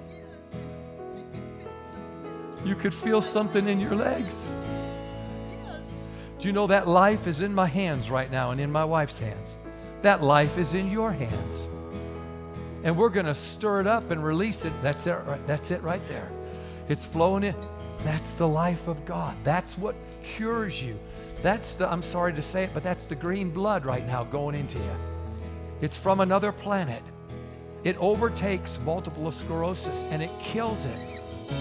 And all those little bugs and disease that attacks your body, it literally causes it to die. So your body becomes normal. That's what's happening right now. Jesus' name, be filled with God's life, saturated in your bones and muscles and joints with God's life. Multiple sclerosis dies in you in Jesus' name, and you walk free this day. Every step will only get better. Now you're not alone. You're not walking out of determination. out of willpower. Now you're walking out of Jesus' power. Amen. Something happened. Something happened in her. Something's happening in her. You can tell, can't you? Yeah. Stronger and stronger and stronger. Amen. Just while we're ministering here, just keep getting up and keep getting down. And then when you want to take that for a stroll, take it for a stroll. And here's the cool thing. You won't take it for a stroll too long before you'll realize, I don't need to hold on with both hands. And then you'll be holding on with one. And then you'll be holding on to your husband's hand like you're walking, down the street like a normal walk. And then the next thing you know, you're running on your own. Why? Multiple sclerosis has just met the absolute Zoe, life of God's nature, and multiple sclerosis has died in your body, and you're being returned right now to complete wholeness. And this isn't a hope and a prayer. This is eternal life. Do you have eternal life? Do you know, as a Baptist boy, at 4 years of age, I got saved. And you couldn't have beat it out of me that I wasn't saved. And if anybody said, I'll beat you up if you say you have eternal life, I'd have looked him in the face and said, start beating, because I have eternal life. I knew I had it. I just didn't know what it was. I thought it was going to heaven. It's not just going to heaven. It's God imparted into your life and body. You get to walk with His legs, with His bones, with His muscles, with His joints. And there's not one flaw in Him, which means there's not one flaw in you. That's eternal life. Does it give you hope? It's the initiator of all hope. Jesus didn't say, I came to give you a healing. No. I came to give you soundness of mind. No. I came to give you religion. No. I came that you might have life, Zoe, and an abundance, because when you get eternal life, you have His provision. You have His healing. You have His wholeness. You have a sound mind. You have it all. And we're learning a little bit late, all of us, myself included. We're learning about this. But we're going to learn it so fast that it's going to take the world over. And we will, before Jesus comes, turn the world upside down. Guaranteed. Get up and get down. Watch how easy you get up and get down now. You're not doing it alone. You're not doing it alone. He's in there. What we put in you with our laying on of hands, it's working. Fast. As fast as you want it. Well, I think you ought to be excited by now hearing that. What's the Lord going to do for you? Oh, thank the Lord. Well, you won't have to have a shot after we give you a shot of this. In the name, that's it, Jesus. Fire, Shamakadera Sina Torah Sana Taka Sadadeshte. In the name Bradoste. Take this healing to your eyes and be loosed and free from this moment. Jesus is your healer. Amen. Hallelujah. Wow, thank God. I put my hands on you, brother. And it's impossible for you not to be well from this that's it, that's it, that's it, that's it, that's it. Hallelujah. Your healing is here today, sir. It's here, right here. Take it like you do these straps. Amen. Pull yourself up in a sense by your bootstraps and take it and run with it, because the Lord has touched you and healed you. In Jesus' wonderful name. Wow, wow. Thank you, Lord. It is absolute. It's 100%. There's no flaw in it. No, no, no. Ah, look at you. Amen. Yeah, in the name of the Lord. Hallelujah. Everything that was, it no longer is. In the name of Jesus, that went right into you, dear lady. What about you? Woo. Yeah, I remember you. Yeah, you want another shot of that, don't you? Amen. Amen. Yeah, well, I saw myself just tap you in the head, just like this. Watch, just like that. I know, but just like that. Amen. Okay, well, if he said that to you, that's what he said to you. Amen. And I'm going to deliver it the way I saw it. In the name, fire comes on you right now in Jesus' name. Amen. Amen. Amen. Amen. Can a brand new body come that quick? Yeah. What's he need to do with you, sir? Stroke injury. Do you know the Lord sees you free from every condition of a stroke and from having another one? He sees you free. And when we place this anointing on you, does somebody have any oil? Pastor, do you have any oil? The last time I said that, someone gave me a vial, and I made them go get me a pitcher. And I poured the whole pitcher on. No, I'll just take a little bit. I just need a little bit. But I was just letting you know, I've actually poured a whole pitcher on a girl with 4th stage leukemia, 16 years of age. I wanted her to know by being so saturated with that oil that the Holy Ghost was on her and she was now healed and she was now well. She went back to the clinic 4 days later. The doctor said they couldn't find a trace of leukemia left in her body. Jesus had removed it, taken it all away. Amen, brother. That seems pretty nifty right there. Is this oil right here? Essential oil? All right. I'll tell you what do you got over there? But this is good stuff. What do you got? Hold on. What is it? Essential oil too? Okay, I'll take this. Thank you, brother. Amen. Hey, before you leave, take a little bit of this. Lord, thank you. Thank you, Lord. Yeah, well, if I had that pitcher, you'd be the first one I'd dump it on. Thank you, Lord. Thank you, Lord. In Jesus' wonderful name. Sir, now we take a little bit, put a little bit on your finger, just like mine is. The Holy Ghost is getting ready to jump on you. So how do you know that? Well, oil is like a type of the Holy Ghost. Yeah, so I place that, oh, glory, smear it right on you. You've got the perfect head. You'll see it all day. In the name of Jesus, I release unto you your healing and your victory. From this moment, be healed and be whole. In Jesus' name. Amen. Amen. As long as we got this oil, I may make good use of it. Give me your hand. The back of it. You just put that on there, Aaron. Put your hand on her. In the name, be loosed from this dizziness. I'm tired of it too. In Jesus' name, amen. God now sets you free. Yes. Yeah, you better laugh.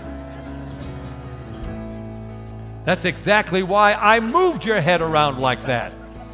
Because you wouldn't have wanted me to do that. And I wanted you to see that you can move it from side to side. You can flop from side to side, and you can run around backwards, sideways, front ways, any way you want to. Jesus just healed you. And if you want to make sure, then look at your hand. It's greasy because there's oil on it. The Holy Ghost is on you. Now get up. Amen. Hallelujah. Now walk with me. Yeah. Amen. I don't care if the first few steps look dizzy. Now high five her. No, don't hug her, high five her. No, we're still walking. Amen. You always listen to what we're told. Amen.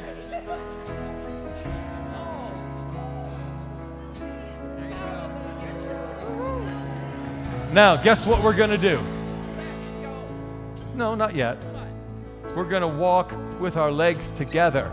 Right now, you're walking like, something's wrong. Like that's how my little granddaughter, she's got a diaper and she walks like this, okay? Legs way apart and everything. You don't have to do that for stability now. You can walk just normal. There you go. There you go. There you go. There you go. There you go. It's all starting to work. Did you know you're a lot of fun? What's your name? Geraldine. Geraldine. Yes. Amen. Amen. Say nothing, Lord. I'm going to remember it next time too. My wife and I are starting to remember names for the first time in our life. Yes, we are. So Geraldine, we will remember you. We will remember you.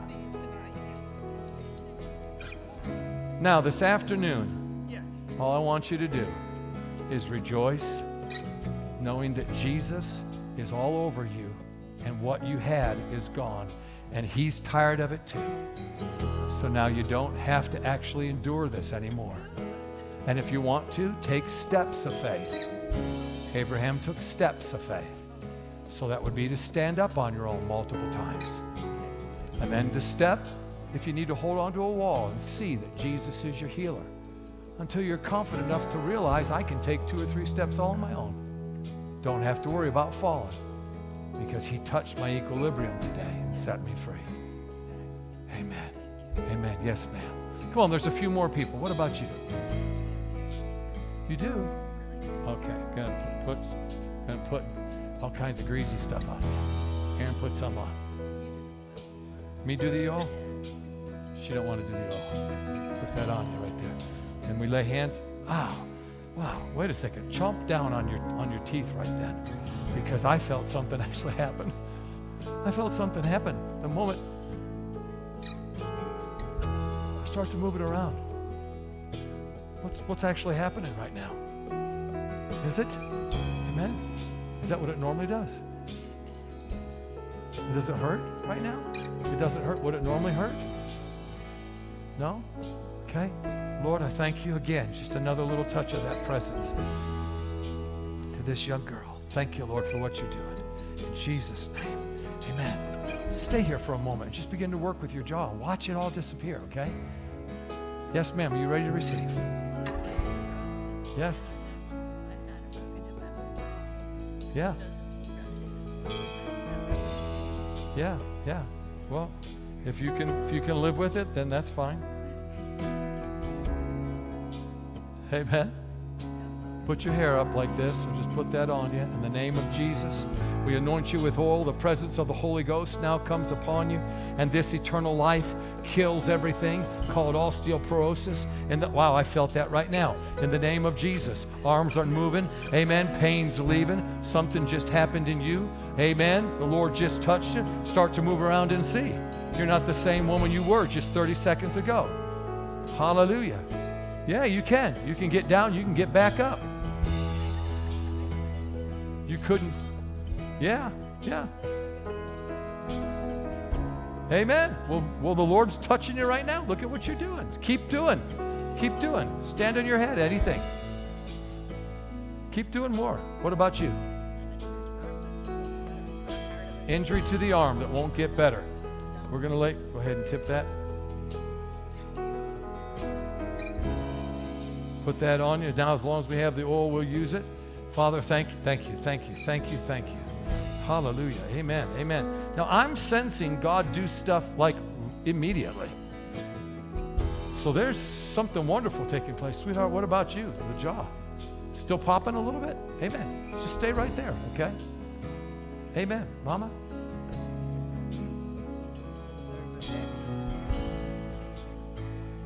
Pain? Yeah, we won't use this. Yeah, Aaron, if you'll go ahead and give me this. If you'll put your hand on her, get her to put her hand on her own side. And Aaron will put her hand on her. All right? Now we release unto you God's life. This eternal life we stirred up. And thank God it's so absolute, it won't fail ever. In Jesus' wonderful name, be healed today and free from the pain. Amen. Thank you, Lord. Thank you, Lord Jesus. Thank you, Lord Jesus. Father, thank you so much. Amen. Lift your hands and thank Him that it is changing. Father, we thank you that this is changing. TMJ means nothing. Amen. Just like MS means nothing. All these letters don't mean anything when Jesus is our answer. So we focus on Jesus. Thank you for His life. We set you free in Jesus' name. Amen. Now do me a favor. Don't think about it until 3 o'clock this afternoon. In other words, don't try and move it around. Just leave it alone. Go about your way. And resist your mind trying to tell you, see, it popped right there. Not until 3 o'clock this afternoon. Will you do that? Okay. What about you, sir? Your hand. Let's put some of this stuff on it, all right? Thank God for the anointing. Thank God for the anointing oil. We command the bones and the muscles and the joints to release this hand in Jesus. Well, amen. Amen. Amen. Amen. Amen. Amen. We start to release this hand in Jesus' name. Thank you, Lord. Thank you, Lord. Thank you, Lord. Come on, everybody. Why don't you lift your hands for just a moment? Those of you that remained. I know a bunch of people have already left. Hallelujah. Thank you, Lord, for your wonderful blessing. Amen. Thank you, Lord, in Jesus' name for Brett. Hallelujah. That we start to move the hand and it returns in perfect health. In the name of Jesus, everything about this mind that controls the nerves, amen, controls the muscle contractions, we command to be normal. In Jesus' wonderful name. Amen, amen, amen. Start moving that hand, brother. There's anointing on you. There's oil on you. What about you, sir? Your whole body hurts. Losing your hearing. Amen. I put a little oil on you and I lay hands on you right now. In the name of Jesus, I command all the pain to leave this body. Ears, from this moment, that's it. You begin to hear. You begin to feel. In Jesus' name. Hallelujah. I bet you shiny new dime something's already changed. Start checking yourself. You don't hurt all the way over anymore. Your ears are opening up. I can see your heart, brother. You're wide open to God. There's no restriction. You're not bound by what doesn't work. You're actually encouraged by what does. That's what I see about you. Amen. Test something about your body. Yeah, shake my hand. Squeeze. Yeah, that's right. That's right. That's right. Shake this hand. Squeeze. That's right. Shake this one. Squeeze. That's right. See? Life is coming back into you. Shake it again. Squeeze. Man, you got a life ahead of you, brother. Amen. Amen. Amen. Without pain. Do you know there's nothing that you've done that Jesus hasn't already healed you from? It's awesome. What about you, man? Yeah, you too? All right, let's just touch you. Put a little bit of this on you. From now on, that anointing is on you to heal your eyes, to turn this condition completely around. Say it with me. Jesus is my answer. From this moment, everything changes in me. I believe this with simple faith. And because I believe, all things are possible. Amen. Hallelujah. What about you, sir?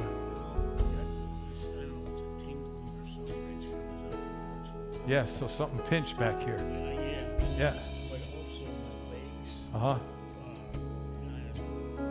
Maybe it's all connected. Well, I don't know if that's the same thing, but it's... Well, I just thank God right now as I lay hands on you that Jesus is your healer. Why doesn't everybody just stand up in the congregation? We're ready to leave in just a second here. We've got just a couple more. Lord, thank you, thank you, thank you. Thank you, thank you, thank you. Amen. Sir, give me your hands right here. Now start to bend and see that there's something going on in your legs. Amen. Yeah, I don't understand any of that. I don't understand any of that. Just do it. Yeah, that's what I'm saying. He does. He does. Move your neck around and move your legs around and see. He's just touched you. Get over on that side where you're so thrilled with what he just did. You can't help but be what he said you are. Okay? Amen. Hi.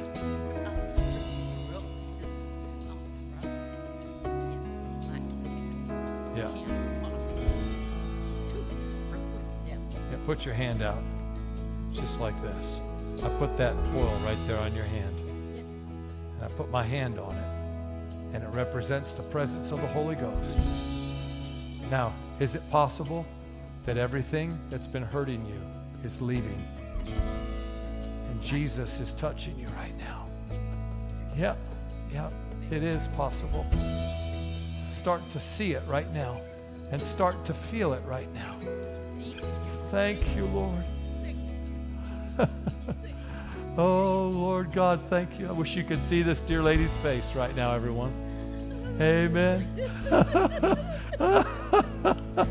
Ooh, look at what he's doing to you. He's removing it all right now in his precious name. Isn't it wonderful?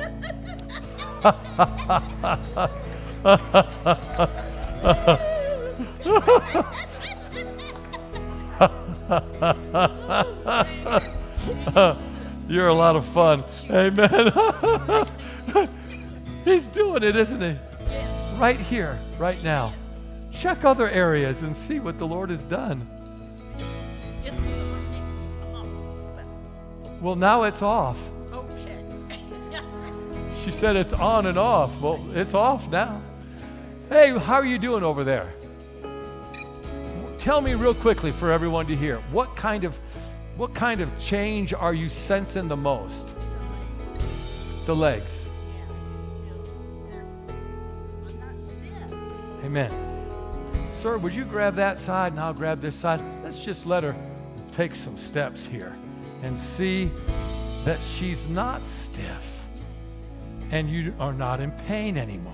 And what has begun is now actually bringing change to your body. You don't leave here the same. How's that feel? It's different, isn't it? Yeah. Yeah. Amen. Amen. You're gaining your strength back, man. This is what it's all about. Amen. Now let's just do this. Let's sit her right here on this stage. Perfect place for you to sit. Everybody, would you lift your hands for just a moment? There's just a couple of more that we're ministering to. Come on, let's just worship the Lord for a second. Hallelujah, hallelujah. Thank you, Lord. Thank you, Lord. Thank you, Lord. Yep. Yep. Well, I just minister to you. Be filled. Be filled with the Holy Ghost. And be free in your prostate. In Jesus' precious name. Nadabrosta baboruste negedigalakaria fovoramon. Terveduuste brigania dondere begenda de kirista lagolosta. Avrondere begenda di galendia tole di atalava gode dobre mengeriste dege. O ramon bregeria favolo vore vedeste fifa lavarva doglomosto. Thank you, Lord. Filled. That's it, that's it, that's it. You can speak right now. Lift your voice and begin to speak with me.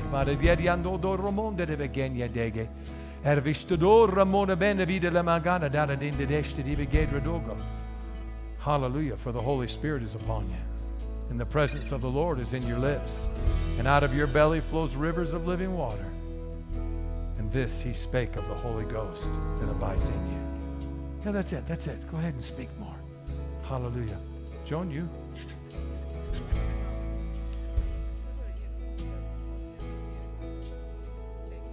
Yeah. Yeah. Yeah, go ahead, Aaron. Put your hand on it. In the name of Jesus, we pronounce you clean and whole and free. In the neck, in the head, all that area. Jesus has just set you free. Yes, young man.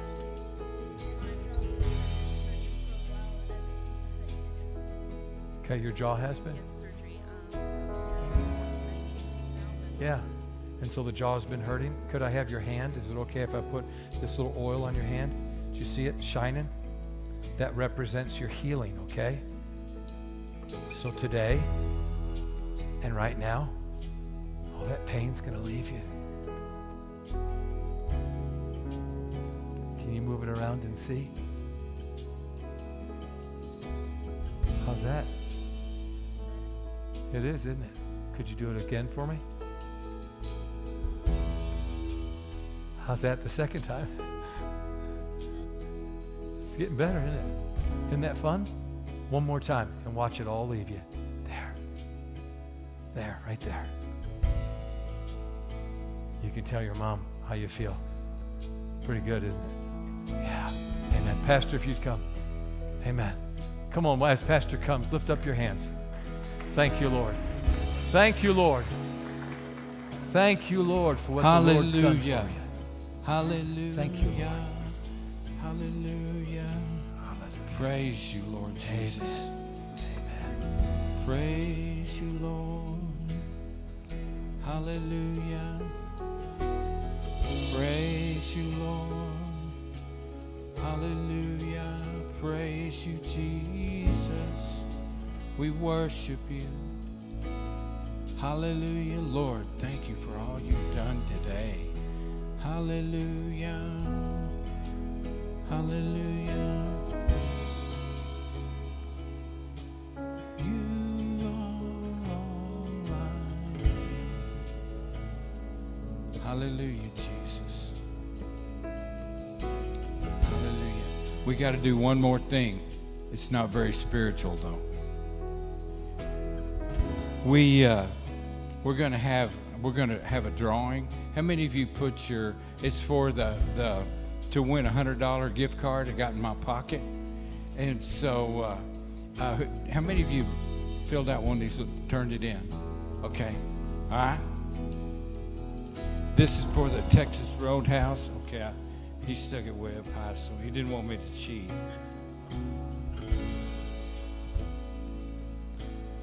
Kathy Budd. Kathy Budd. Come on. Kathy, congratulations. Okay, let me get it out of my pocket here. I should have had this ready. I was hoping nobody would win. There you are. Congratulations. Hallelujah. Do you care if my wife and I sit with y'all on Tuesday night? All right. Hey, be blessed, you guys. Come tonight. Was this awesome? Yeah, come on. Was this awesome? Hallelujah. Praise the Lord. So be sure you come tonight and y'all be blessed and be nice. Okay?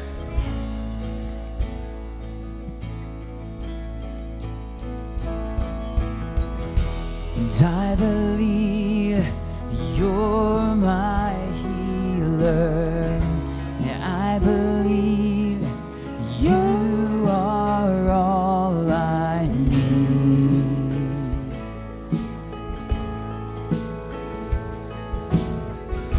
And I believe you're my portion.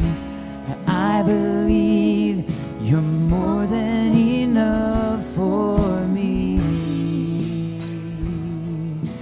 Jesus, you're all I need. I believe you're my healer. I believe you are all